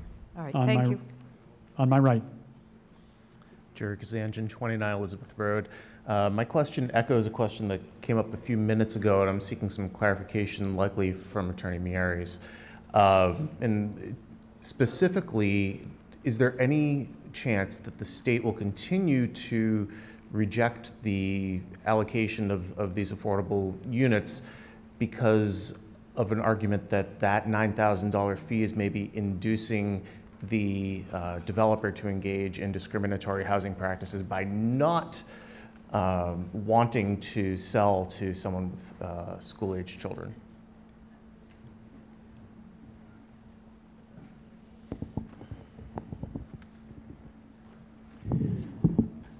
Well, at present, DHCD looks at any deed restriction and any requirements of whatever permit there is for the project, in this case, the special permit. Both of those contain this prohibition against children under 18. So as long as those are there, that's what they're going to look at. If those are removed, I have no basis for concluding that they would look at anything else. So a simple follow-up, do we know that they won't look at anything else, or we just don't know Well, they how it will don't generally wash out? ask for anything else. That's what they look at. Okay. You know, if somebody were to appear before the DHCD and argue that the units still don't qualify, I guess we'll have to deal with that at the time. But that's, at the present time, what they look at is the provisions of any special permit or comprehensive permit that has been issued, and any deed restrictions that have been recorded. Thank you. On my left. Hi, Jen Devlin, 6 Rice Street. So in terms of a solution, because that's what you sort of preface this. Have you spoken to this article already? Yes. Okay, we need to take people who have not yet. Diane Cambarellis, 21 Ash Street. Some of this is a little complicated, and I hear people around me saying, what is 40B? What is this about?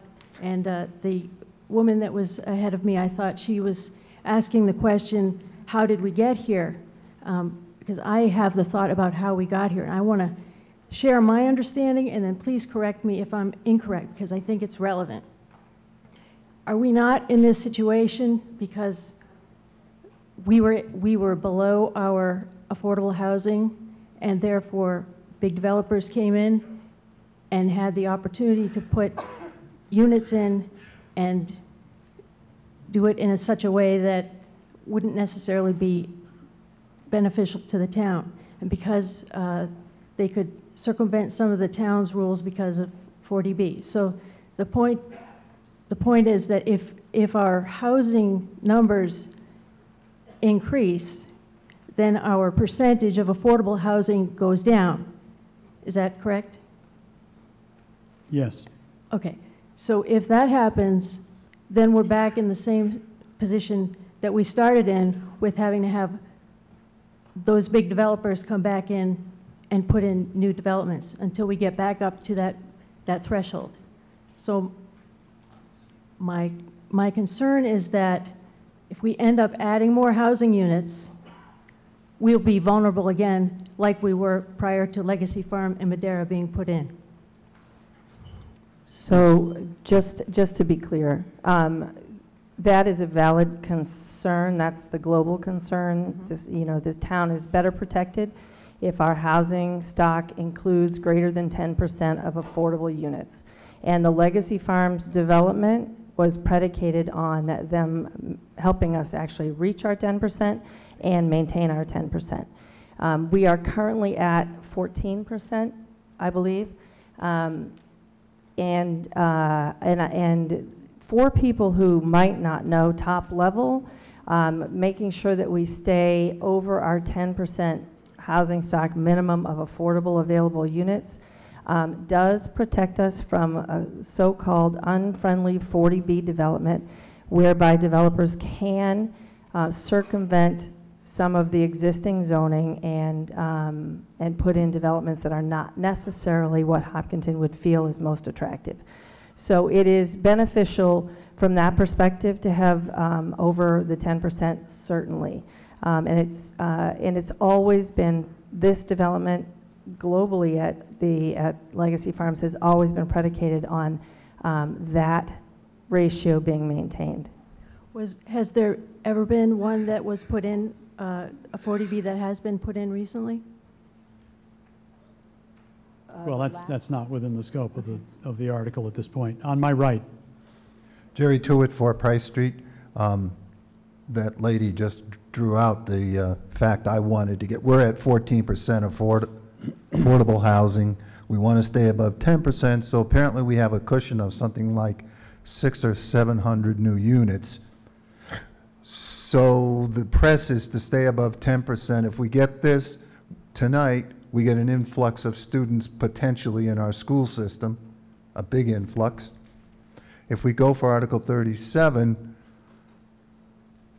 it gives us some time to figure this thing out while we're building houses up to 600 and 700 and using up that extra 4%.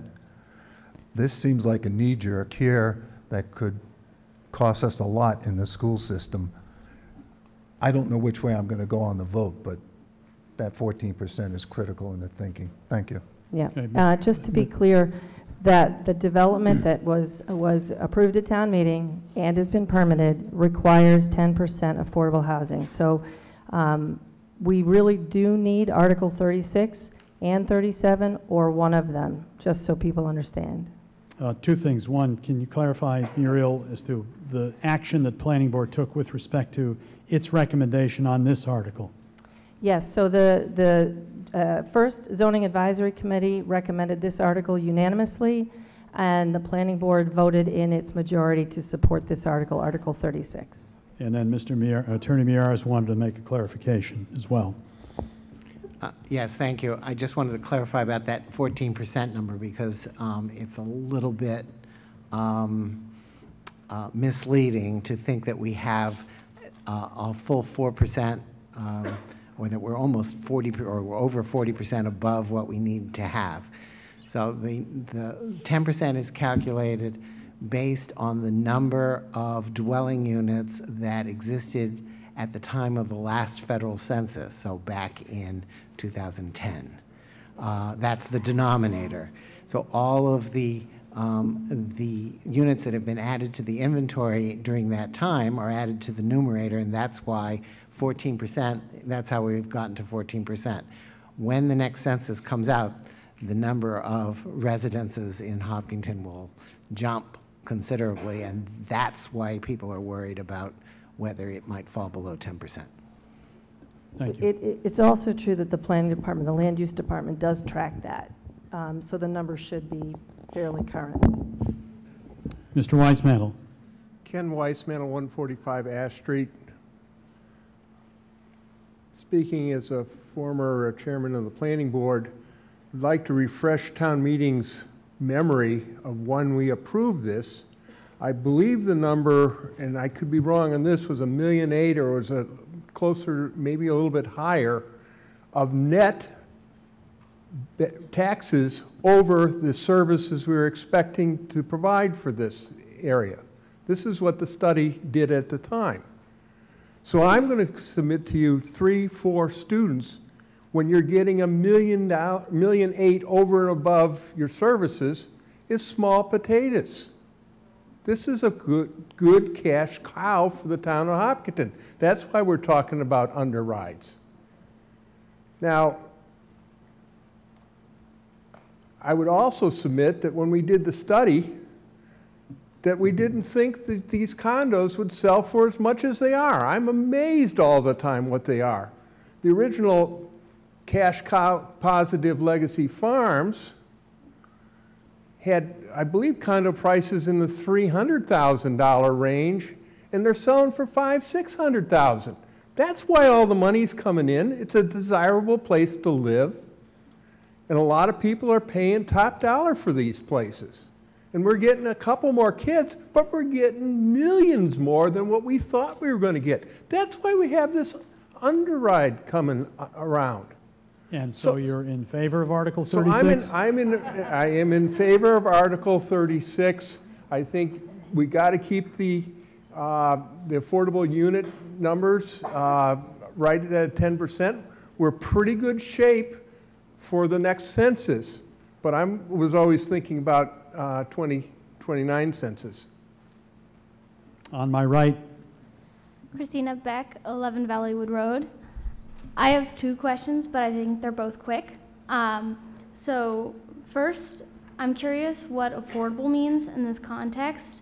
What's the price point of an affordable house? So it probably won't sound very affordable. It is a calculation dependent on the area where the calculation comes forward. Okay, and then my second question is, if we're expecting the $9,000 to possibly, $9,000 per child to possibly transfer to the housing association at some unspecified point in the future, then doesn't that make the affordable housing inherently unaffordable if the residents are having to bear this burden that the developer actually set up in the first place? That's unknowable. Okay, well, that's the point. Thank you. On my left. Michelle Murdoch, 53 School Street. I'm just a little bit confused on how we can vote on 36 when we haven't discussed 37, when you said that, and can you clarify, you said either they both have to be passed or one or the other. And I'm not getting how that's going to work. So if we were to approve this, does that negate discussion on 37? So through the moderator, it does not. We can pass both. We do need one of these articles to pass in order for us to stay moderately in control of this process and this project and go forward more smoothly. But 36 is a standalone article, 37 is a standalone article. They both can pass and they don't cause problems for each other. Okay, but they would, in effect, add more affordable housing if you did both of them versus one or the other? So through the moderator, they would not necessarily add more affordable housing. I think that the best way to think about this, passing both, affords the developer and the town more flexibility in how to approach maintaining the affordability of those units. Okay, and I just have one further follow-up question. What percentage of affordable homes are actually occupied, and how many are vacant? I apologize, I don't think we have that information. Okay, but I think there are vacant. I know you have to build them, but they end up with nobody in them. On my right. Robert Benson, 178 Spring Street. If I'm a new developer in town, I think the most desirable thing to sell property in Hopkinton is the school system. If you look at any home listing for a property in Hopkinton, the first thing at the top of the listing is, oh, what a great school system.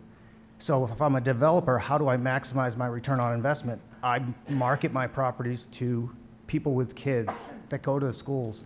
Opening up like 180 homes to school-age kids, like with this kind of like limited window to negotiate that and plan that, is just very short-sighted in my opinion. In the past, like to take people down memory lane, like we spent as a town, Marathon School cost $43 million. We had to get another $4 million to add additional classrooms to bring that to $47 million.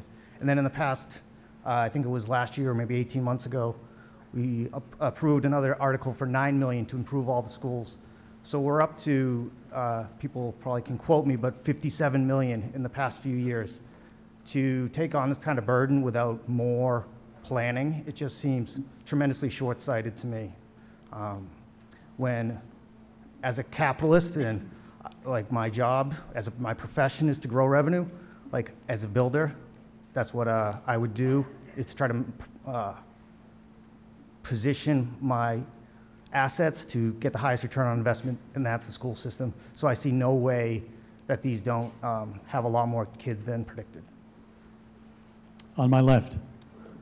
Peter Edwards, 21 Cunningham Street. I have a lot of concern about how this arrangement is going to affect the association for here long term.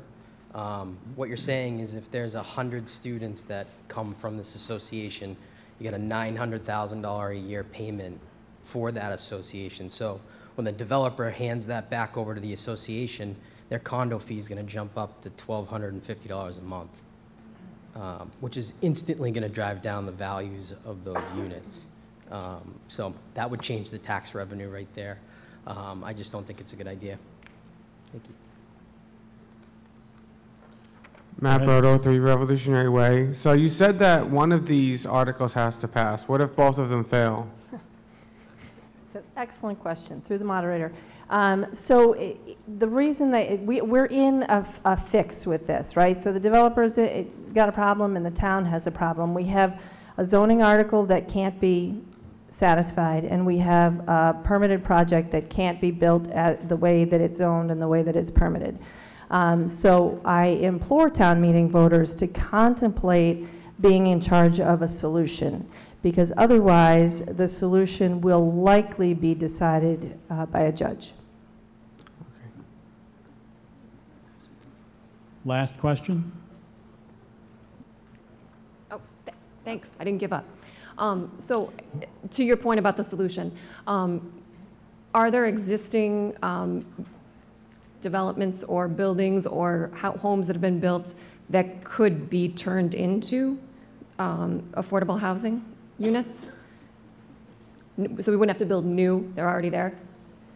So yes, so the affordability bylaw that we have, that the calculation that the planning board uses typically for all developments, that 10% of the development has to be affordable, allows for the developer at the planning board's discretion to make a payment in lieu of the affordable units or to replicate affordable units elsewhere in town. So that could be new build, and that could be, of course, retrofitted units. That can be houses that are existing or units that are existing. It could, for example, be units that might otherwise be lost from affordable stock. We have some units that are at risk for being lost in the affordability calculation. So there's a lot of flexibility. I will tell you that historically the planning board has taken the payment. This current planning board has begun the conversation and has in fact imposed the opposite approach on a recent development. And I think that there is certainly a conversation to be had about how successfully the town is positioned to use the money if money comes in as a payment in order to protect or bolster or build affordable units. Okay, can I just follow up real quick? And to that point about payments, should we decide to make it so that children under the age of 18 could live here, we do receive $9,000 per child after those first 3, but our per pupil expenditure in the town of Hopkinton is just under $15,000 per child, so we're still going to be in the hole. But the taxes at a $500,000 house are about $10,000, right? No crosstalk, please. Okay. Let's move to the right. Mr. Moderator, I just have one question. Do we have any responsibility to the people who have already purchased in this development with the thought that they were purchasing in an over 55 with most likely no children there? And in fact, if the $9,000 fee gets brought to the, whatever you call it, housing association or whatever, they're now going to be responsible for kids they never expected to be in the houses they've already purchased. So through the moderator, it is true that the units that have been sold on the condition that there would be no children under 18 and the marketing materials, and that is a complicating factor, certainly for the developer, and I'll ask the attorney if it's a complicating factor for us. You want to dive in, Attorney Mieres? No, I don't want to dive in, but but as long as I'm in, yes, this is a very complicated situation. This was an arrangement that was agreed to by the developer and the town. It's set forth in the host community agreement. The zoning incorporates the requirement. The special permit incorporates the requirement. The deed restriction incorporates the requirement. Unraveling all of that is going to be complicated for the town. It will be simpler if the zoning is amended so that we have the flexibility to unravel that. If we don't amend the zoning, we're stuck. We can't agree to waive the under 18 requirement as long as it's required under the zoning. So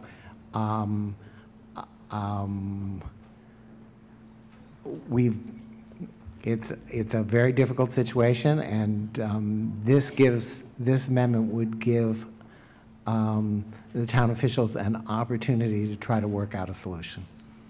I would like to just add one thing if I could, Mr. Moderator. Thank you for that, Mr. Maries. I just want to reiterate that the planning board and the developer have wrestled with this and through the public hearing process as well. And I just want to remind you that while we understand all the complicating factors, we did vote to support Article 36, and the developer, as much as they would like to maintain their no children under the age of 18, have agreed that they will go through the effort necessary, should this pass, to comply with the zoning. Mr. Sonnet. Eric Sonnet, 60 Teresa Road. It appears to me that two issues. One, you could get more school kids, and they'd be paid for over the long term on a risky basis. The second thing is you could have less affordable housing, the 18 units, and from the projections through the next census, that would probably eat up half of our opportunity to be ahead of the 10%. Doing the math, if the 18 units were at market instead of affordable, and the delta between affordable unit and a market-based unit was $300,000, that would produce a taxable assessment increase for this project of $5.4 million. And if you use our current tax rate of 17%, that would produce revenue annually of $918,000 more than what we have now. I would recommend that we consider doing away with the 18 affordable units, and that probably takes an amendment here to change our zoning in that regard. But if we did that, it would produce almost another $1 million worth of revenue every year from now on. We wouldn't be messing around with more kids.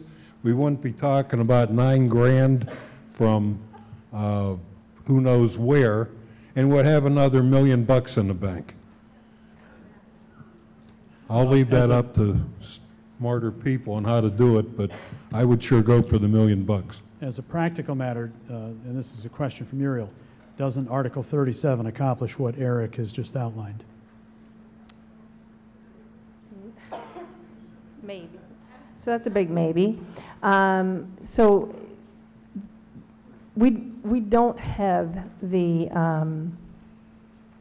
I don't believe that we have the authority to eliminate the affordable housing. It's a target, and well, first of all, the 10% is a state mandate. That's the goal. That's what we strive for. So I suppose that we could do some fancy footwork, and that's for the attorneys to help us out with, and eliminate it here, but it is not the intent to lose the affordable housing. It is the intent to protect the affordable housing. That would be, certainly would be the vote of the planning board on both of these articles that are before you tonight. On my right. Carol DeVert, 47 Chamberlain Street, and speaking to you now as both a member of ZAC and the planning board currently. When this article originally came up, and it's not my intention to muddy things here, I fully supported this. After listening to the concerns of town meeting, I think I've changed my position.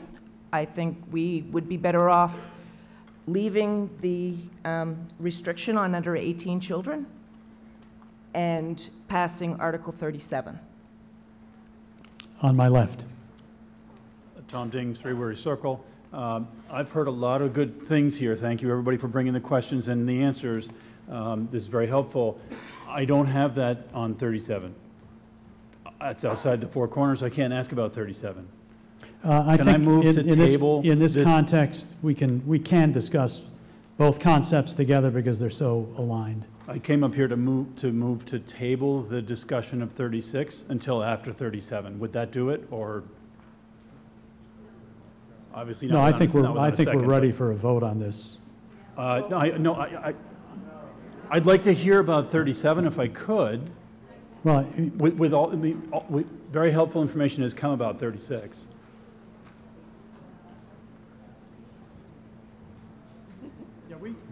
We can accommodate we can accommodate a presentation by Muriel on what 37 would do in contrast to what we have heard with respect to what 36 does.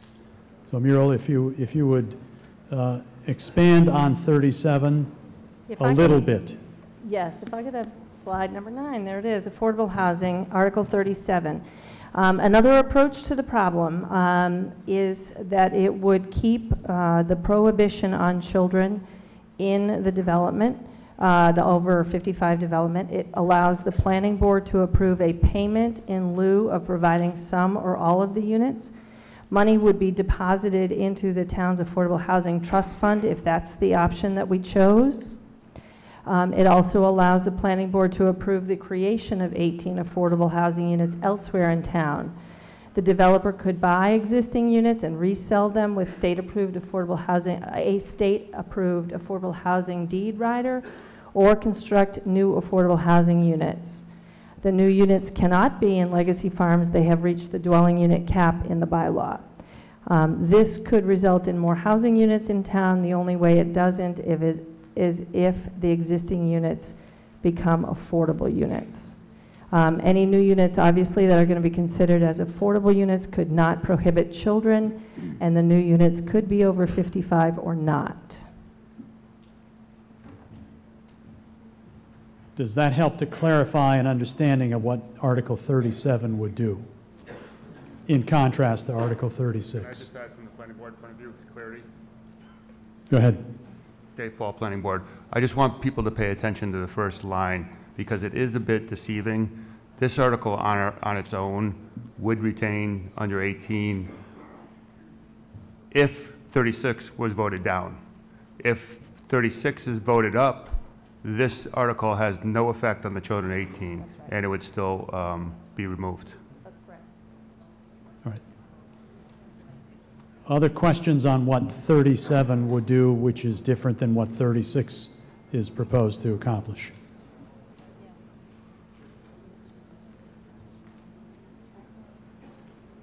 I mean, if there's no other clarification that's necessary to help make a decision on Article 36, I'd like to end debate on 36, take a vote, and then move on to 37. Mr. Moderator, I have a position that involves both 36 and 37, if I might be allowed to speak. Go ahead. Mary Arnott, 51 Teresa Road. If you want an affordable solution for the town, the people involved in the development, and for people who need affordable housing, I recommend you vote 36 down, so that would be a no vote on 36, and vote yes on 37. I attended the planning meetings on this, and I have heard all the good arguments here, but we need a solution.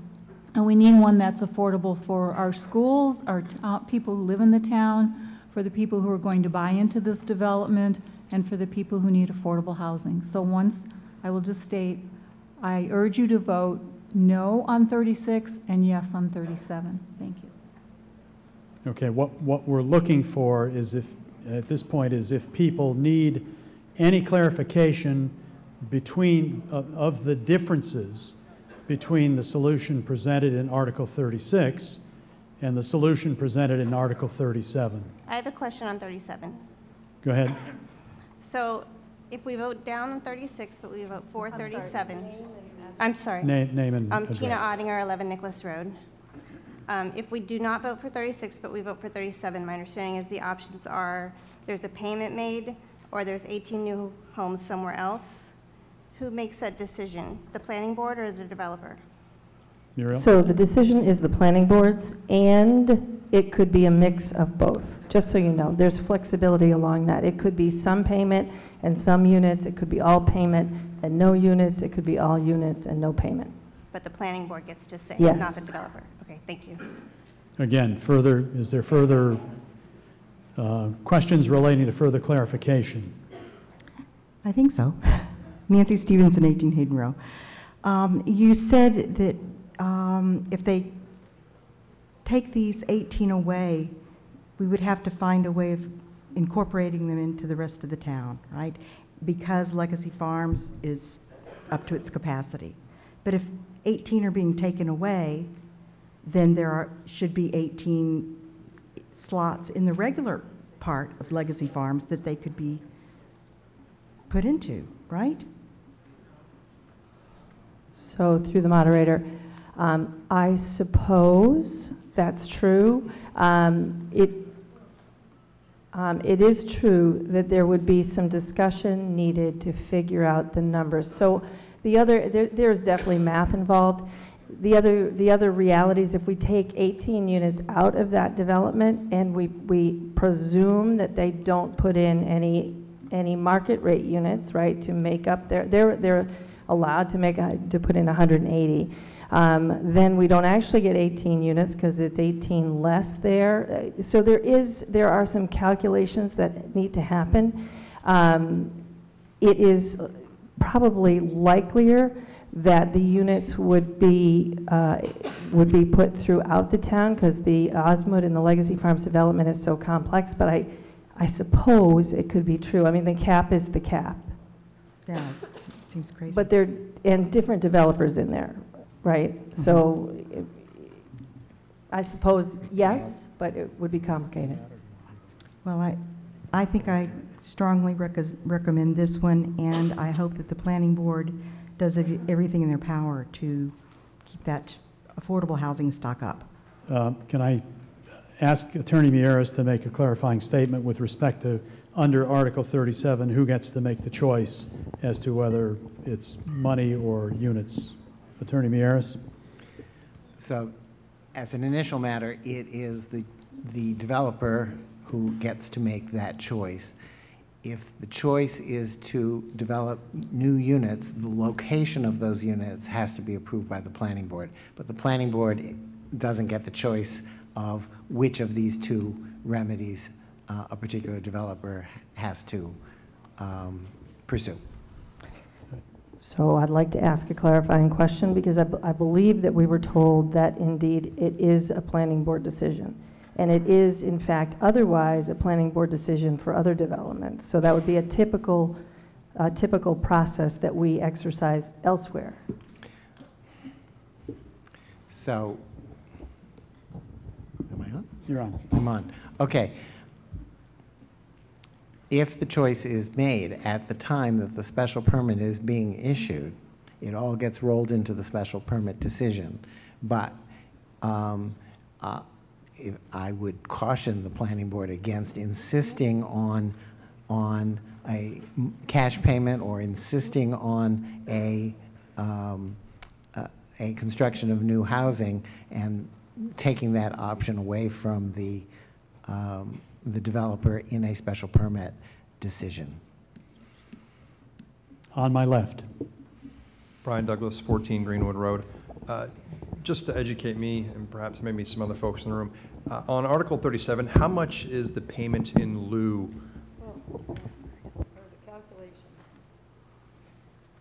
So the question is whether we know what, if the developer chooses a payment in lieu of building affordable housing, what would that amount be? Muriel, if I may? I consulted with Elaine earlier today. I have it right here. Okay.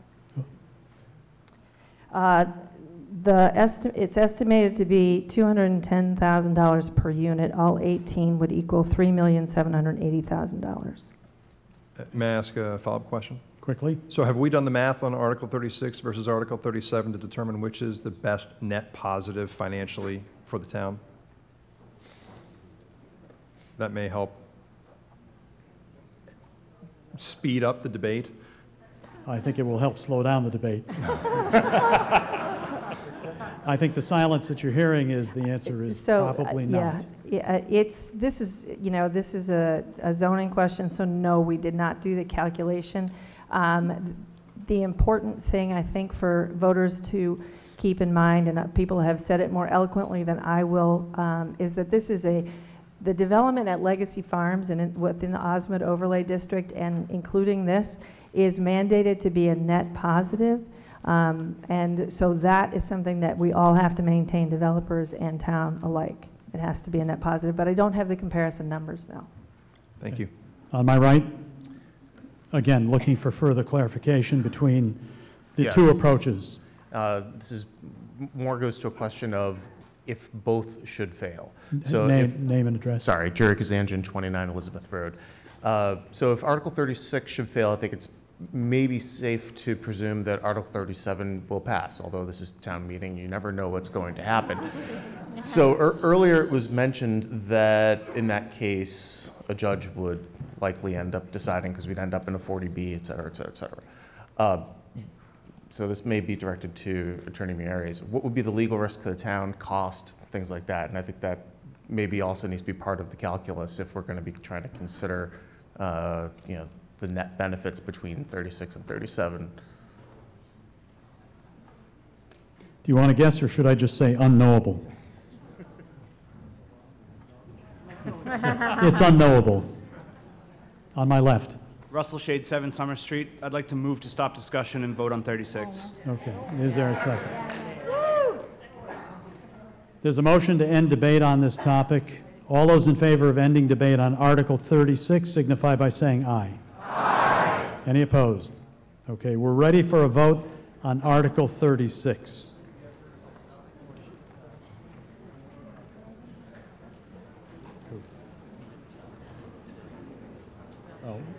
The individual who moved to end debate, what's your address? Okay. Mr. Moderator, just a point of order. Can we have 36 up rather than 37, since that's what we're voting?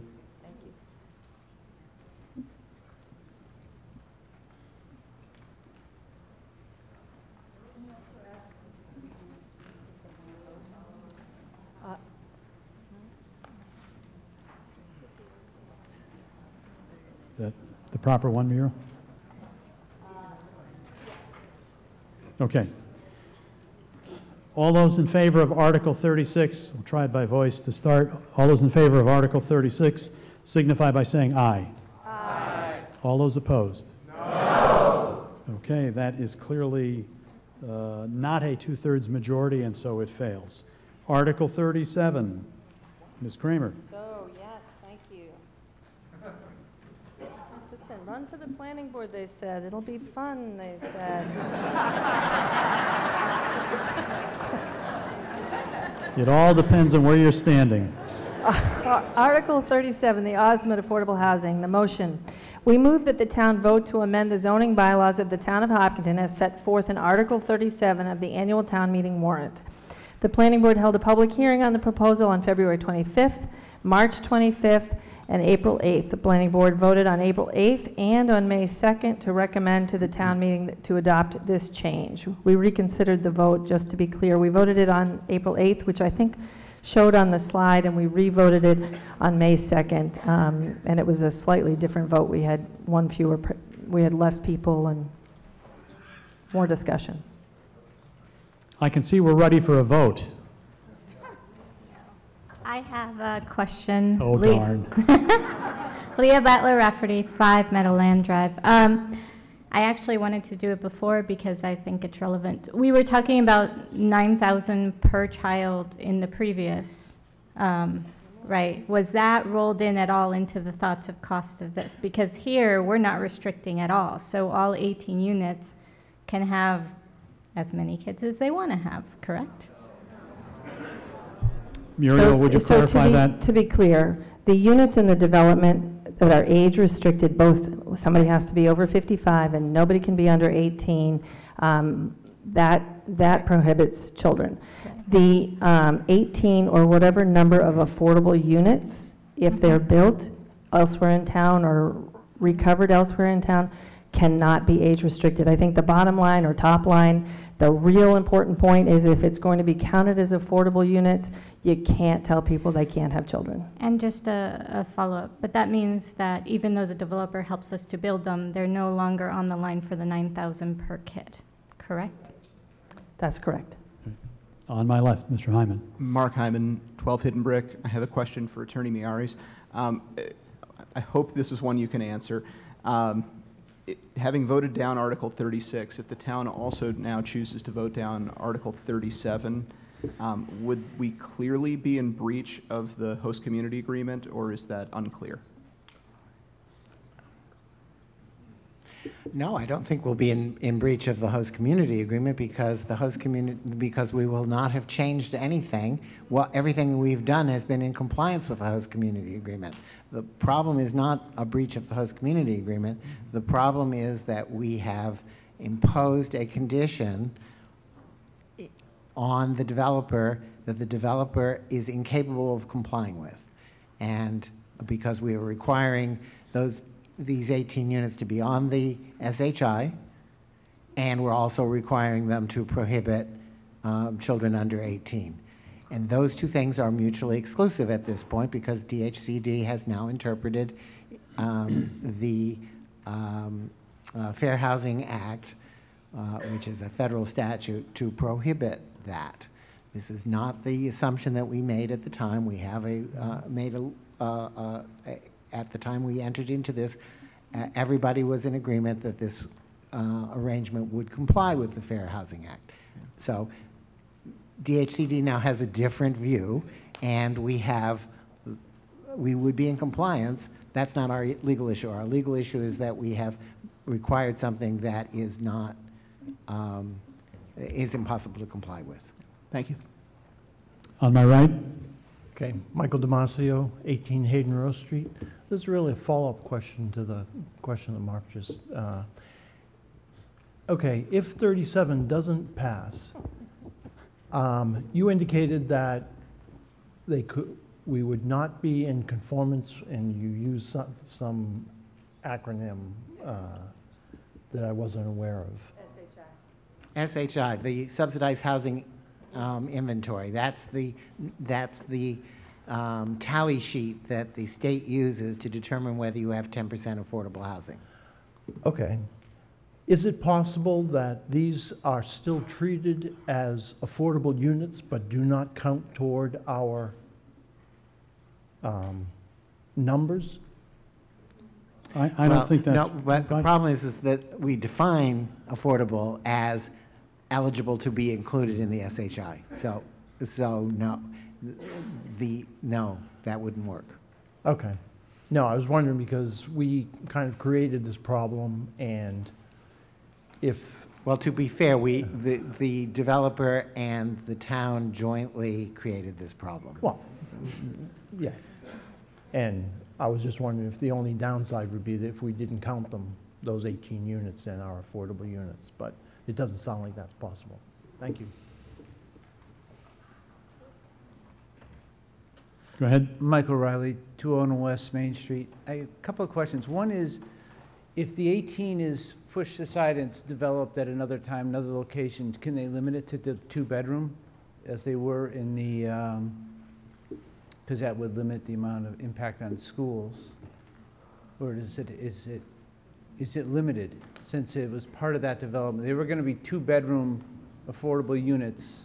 If they're built someplace else, can that restriction remain? The answer to that, am I on? Yes. The answer to that question is, it depends. If they put them all in a single, building, then DHCD will have to approve the bedroom mix. And it's unlikely that DHCD would approve a bedroom mix that is all 2 bedrooms and under. It's possible. They have done it in the past, but they don't like to. So it depends. If they're 18 units that are all spread around all over town, and each one goes before DHCD individually, chances are that whatever the bedroom mix there is would probably pass muster.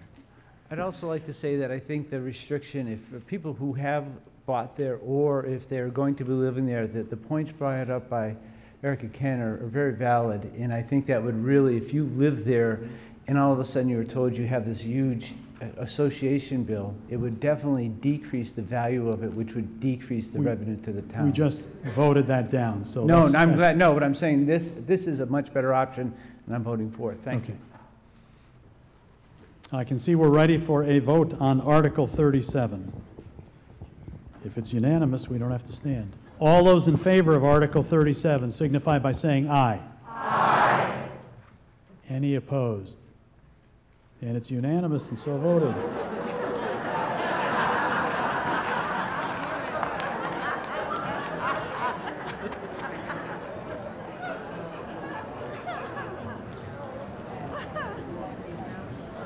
No, let's go through it.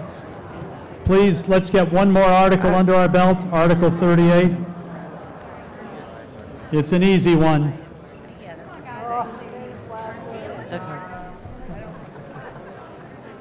Muriel? So Article 38, the Osmond Restricted Land Definition. The motion, we move that the town vote to amend the zoning bylaws of the town of Hopkinton as set forth in Article 38 of the annual town meeting warrant. The planning board held a public hearing on the proposal on February 25th, 2019. The board voted on February 25th to recommend that the town meeting adopt the change.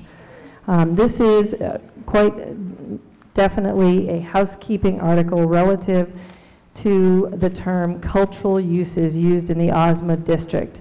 The use is allowed in the district, but the definition and language pertaining to the restricted land doesn't include it. With this change would make restricted land include that language for cultural uses. The article would insert the term in 3 places for consistency with the rest of the bylaw. The issue has come up in connection with a parcel that the town owns on East Main Street. It was donated to the town by Legacy Farms and is within the 500 acres of restricted land required by the bylaw.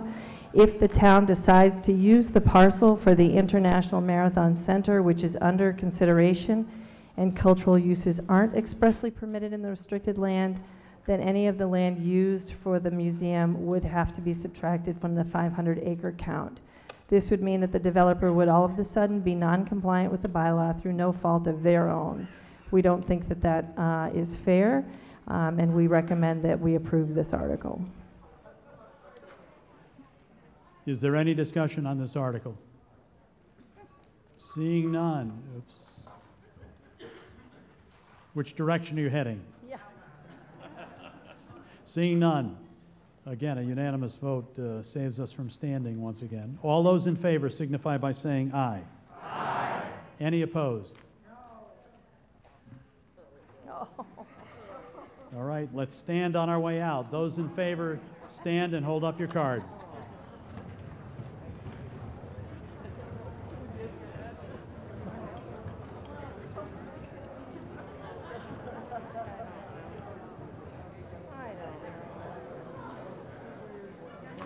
I told him. 14 on the stage.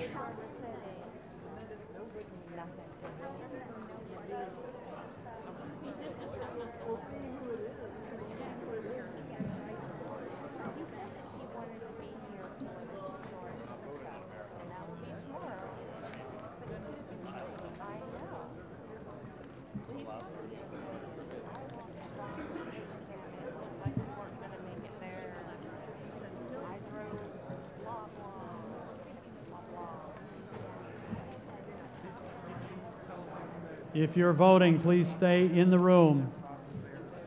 And if you're not, please exit.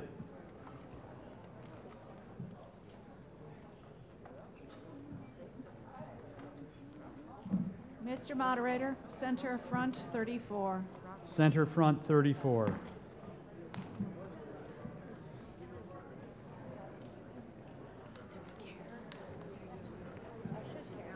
Center rear 40. Center rear 40. Front left 31. Front left 31.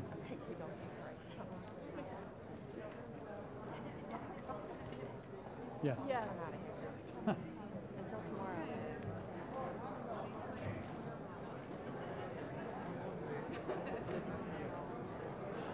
On the right, 57. 57 on the right. Left rear 46. Left rear 36? 46. Okay. All those opposed, please, if you've already voted, please take a seat so we can count those opposed. All those opposed, please rise and hold your cards up.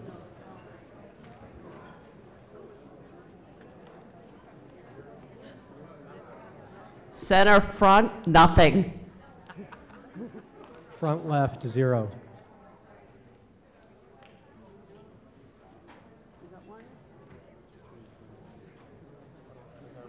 Left rear, 0.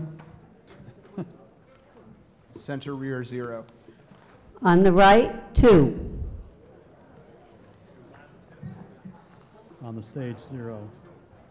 60, 91, 131, 131, and 91. 222 to 2, I think that passes. Mr. Moderator, I'd like to move that we adjourn the meeting until tomorrow evening. So moved. All those in favor? Aye. Aye. See you tomorrow night, 7 p.m.